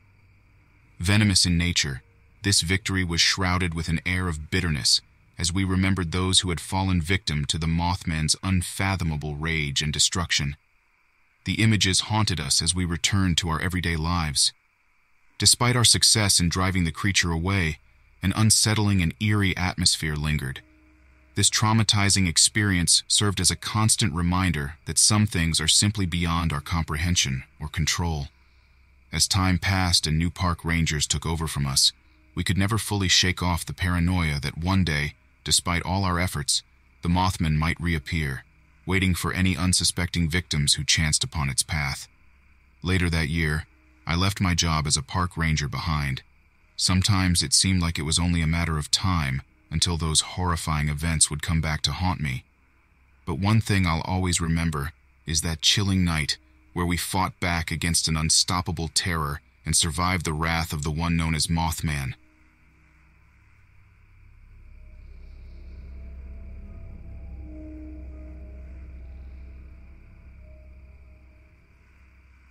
It all started with a strange, off-putting smell that seemed to be coming from nowhere. My morning routine was pretty simple: grab a cup of coffee, check my emails, and ponder about the mundane details of life. Little did I know that everything would change in an instant.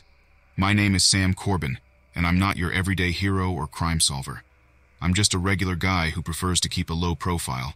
But what happened that fateful month of October 2014 forced me into a situation beyond my comprehension. Now, the small town of Slidell, Louisiana isn't your typical thriller scene. For the most part, it's just an ordinary, sleepy town where people go about their day-to-day lives without much fuss. However, that was all about to change when I first encountered those peculiar children. It began one evening after a long day of work at the local library. As I locked up and headed towards my car in the parking lot, I felt a sudden gust of wind that carried an eerie chill. That's when I saw them. 3 children standing underneath a solitary lamppost near the edge of the woods. As I approached them cautiously, their features became clearer under the dim light. They looked small and frail with their dark clothes clinging to their bodies. But what struck me the most were their eyes, completely black like voids that seemed to pierce right through me as they stared unblinkingly. "Are you lost?" I managed to choke out hesitantly. They didn't respond, and simply continued to fixate on me with deadpan expressions until one of them broke away from the group and walked towards me slowly. The fear inside me grew as he closed in. His eyes remained cold and emotionless. "What do you want?" I asked, my heart pounding in my chest as I tried to calibrate what motives these children might have. The boy stopped an arm's length away from me and tilted his head like a curious animal. He opened his mouth, revealing sharp, glistening teeth, as though they were knives ready to slice through flesh. A potent mix of sweat and blood emanated from him, sending my senses into overdrive. Before I could collect my thoughts or react rationally, the child moved at an alarming speed and clamped down onto my arm with his teeth. I fought back the urge to vomit from the pain that shot through me, a gut-wrenching blend of fire and ice that made my vision swim for a moment. I stumbled backward, pulling my arm free with surprising force. The pain was intense, but not enough to distract me from noticing the way the other children inched closer without ever moving their focus from me. "Stay back!" I shouted weakly as I made my way into my car, fumbling for the keys before speeding out of the library parking lot. They remained standing there, motionless under the lamppost, as I frantically tried to comprehend what had just transpired. Over the next few days, those children haunted my dreams and waking thoughts, wrestling for power over my sanity. I began questioning whether this was a prank designed to push me over the edge or something more sinister. As days turned into weeks, townspeople started sharing their own harrowing experiences with these mysterious children, each encounter more horrific than the one prior. The chilling tales of maimed victims bore striking similarities: excruciating pain followed by deep delirium, and eventually death. With Slidell consumed by fear, reality appeared to be rapidly deteriorating around us. Desperate for answers, a small group of locals formed an alliance with one goal in mind: put an end to this nightmare before it consumed everything we knew. These encounters occurred mostly at night. We knew we had to act fast before another unsuspecting soul was claimed by their bloodlust. Rocked by a newfound sense of urgency, we planned an intervention. The moon was full, and the clock ticked past midnight as we found ourselves back at that same lamppost near the woods. The familiar smell of rotting flesh assailed our senses, and there they stood, waiting. We cautiously approached the group of black-eyed children, holding makeshift weapons and trying our best to mask our fear. They stood eerily still, not uttering a word or acknowledging our presence. A cold, tense silence enveloped us. "Ignore them and walk away," pleaded one of the locals behind me. I considered the suggestion, knowing that challenging them could only exacerbate the situation. But then I remembered the horrifying stories of innocent people being tormented by these small but menacing creatures. "No," I replied firmly. "We need to confront this now." My heart pounded as I took one step forward, gripping a baseball bat tightly in my hands. One of the children tilted his head and cracked a twisted smile as if mocking my courage. The others followed suit, their soulless eyes trained on me like predators stalking prey. Despite my resolve, my legs felt weak and shaky. Suddenly, one by one, they started to advance toward us. Though they never made a sound or picked up their pace, their relentless approach felt menacing all the same. "Call for help!" I yelled at one of the group members beside me, while another swung a tire iron at the closest child. To our shock, it simply bounced off him with no visible effect. My friend took out his cell phone and managed to call 911 despite his trembling hands. "Something's wrong with these kids. They're dangerous and won't leave us alone. We don't know what to do," he said in a desperate voice. As we backed away from them, panic spread through our group like wildfire. Every attempt we made to fend them off seemed useless. Their unnatural strength and resilience was overwhelming. Soon, sirens blared in the distance. Our call had been answered. Help was on its way. Yet the children never ceased their pursuit. We found ourselves pressed against a dead-end alley with nowhere else to retreat. The police cars screeched to a halt, and officers jumped out with guns drawn. They quickly analyzed the situation, and recognizing the threat, ordered the black-eyed children to halt their pursuit. But the children just stared at them with those lifeless eyes. That's when I saw it. A glint of fear in one officer's eyes as he looked from the child to my frightened allies. I realized in that moment that these creatures had instilled such a primal fear in all of us that not even the police felt safe confronting them. The standoff dragged on for what felt like hours, our fear fueling the tension that hung in the air. Finally, one officer took a deep breath and fired his gun at a child advancing on him. In a sickening twist of fate, it had no effect. "Let's go," he yelled. "We need reinforcements. We have no way of fighting them." As they retreated, so did the children. They suddenly turned around and disappeared into the night without a glance back at us. The following days were wrought with confusion and despair. The police were at a loss as to how to deal with these seemingly unbeatable opponents, and our small town lived in fear of when they would strike again. Conversations overheard in diners and grocery stores revolved around friends lost during this gruesome ordeal. In time, things began to change. News broadcasts shared sightings of similar groups in neighboring towns. We weren't alone in our suffering. This prompted responses from higher authorities who vowed to take action against the threat. Though their origin remains a mystery, we know now that these creatures have touched too many lives for us ever to forget what happened. We mourn those we've lost, but through our shared experience of fear and grief, we are also reminded of how precious life truly is. And every now and then when we see a group of children playing or walking through town together, we cautiously look into their eyes, praying that we never again encounter the black-eyed ones.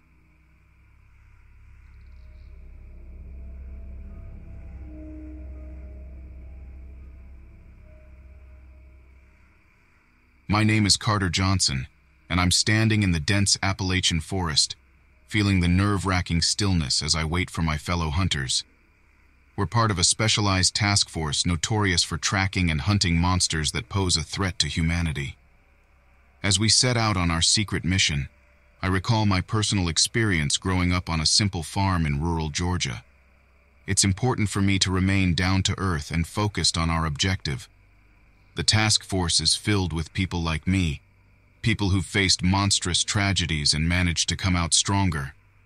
The team consists of Marvin Walker, our marksman, Lee Morgan, an expert tracker, and Sasha Ivanov, our communication officer. We work like clockwork, with each person taking the responsibility they were assigned. Our faith in one another is what makes us strong, even when faced with unspeakable horrors. Before long, we reach a gruesome scene. Several missing persons from the nearby town had been eviscerated in a brutal attack. I fight back the bile rising in my throat. Nothing could prepare us for something so disturbing. After analyzing the evidence left behind at the scene, Lee deduces the direction in which the monster had escaped, leading us deeper into the woods. The terrain becomes treacherous as thick vegetation consumes our path, and tensions rise among us as we tighten our grip on guns. Suddenly, we hear rustling leaves and shallow breaths cut through the deafening silence of the night. From behind an ancient oak tree emerges an enormous creature that I had never laid eyes upon before. Its flesh peels from its muscular frame as it lumbers towards us with unnatural speed. Its massive claws leave deep grooves in the forest floor, while oversized fangs protrude from a grotesque maw that stretches wider than seems possible. As adrenaline courses through me, I grasp firm onto my weapon only to realize it's useless against such an otherworldly opponent.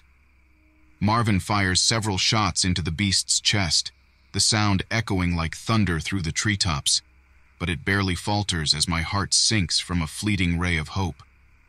"Protect the others!" I yell, charging at the creature in an act of desperation. Using my training to execute a series of strategic maneuvers, I draw its attention, giving my teammates enough time to call for backup. I'm acutely aware that their help won't arrive soon enough. It's up to me and this twisted dance with death. As the nightmarish monster lunges for my exposed throat, I barely dodge out of its reach in time. I curse under my breath, not because the task force shouldn't have been warned about this monster's existence, but because it didn't seem like anything that could exist on this earth at all. As though picking up on my thoughts, Sasha exclaims over our communication device with shaky breath, "Guys, reports say it could be a skinwalker, a creature that can transform into any animal shape." The menacing creature continues its relentless assault, and we fight back with everything we've got. Panic and disbelief fuel our adrenaline, forcing us to dig deeper for survival than ever before. Amidst the life-or-death chaos, creeping doubt snags at the back of our minds. Is this truly a skinwalker? Could they even exist as more than folklore? Logic and reason battle against what stands before us as we try to make sense of what seems to defy explanation. But there's no time for lingering uncertainty. The onslaught doesn't relent. It only increases in intensity as hairs stand on end and primal fear courses through every beat of our hearts. We edge closer to desperate despair. Every shot fired seems futile as they only serve to push us past our limits. Even if we survive this night, how can we ever feel safe again? In those dark moments, our communication device crackles to life, finality sinking heavy in Sasha's choked-out words. Backup is still too far out. It's up to us. Realizing that backup would not arrive in time, our team had to work together to confront this monstrous creature.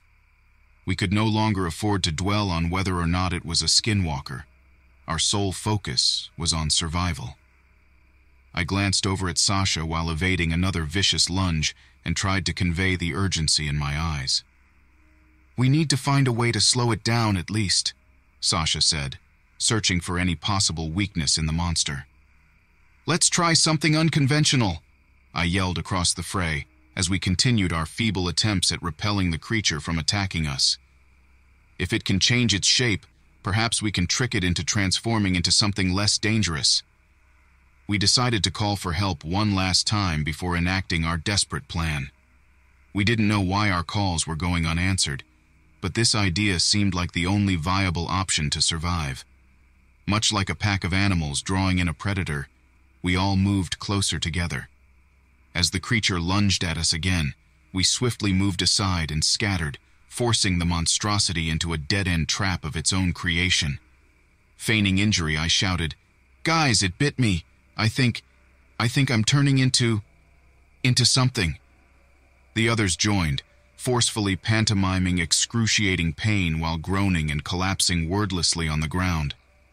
As hoped, this apparent weakness piqued the creature's interest. It hesitated before adopting a more defensive stance. It studied us with its glowing eyes that seemed disturbingly human, while we writhed and twisted on the ground, pretending to suffer some unknown transformation. The ploy worked. The creature grew agitated and confused by our transformation display. It suddenly let out an ear-splitting screech and shifted form in front of our eyes. Instead of the gargantuan terror that was attacking us moments ago, a human-like figure stood, bewildered. Seizing the opportunity, we quickly overcame our shock and sprinted towards one of the task force's armed vehicles parked nearby. We could hear the sounds of the confused, human-like creature behind us, but he didn't follow, perhaps still disoriented from our trick.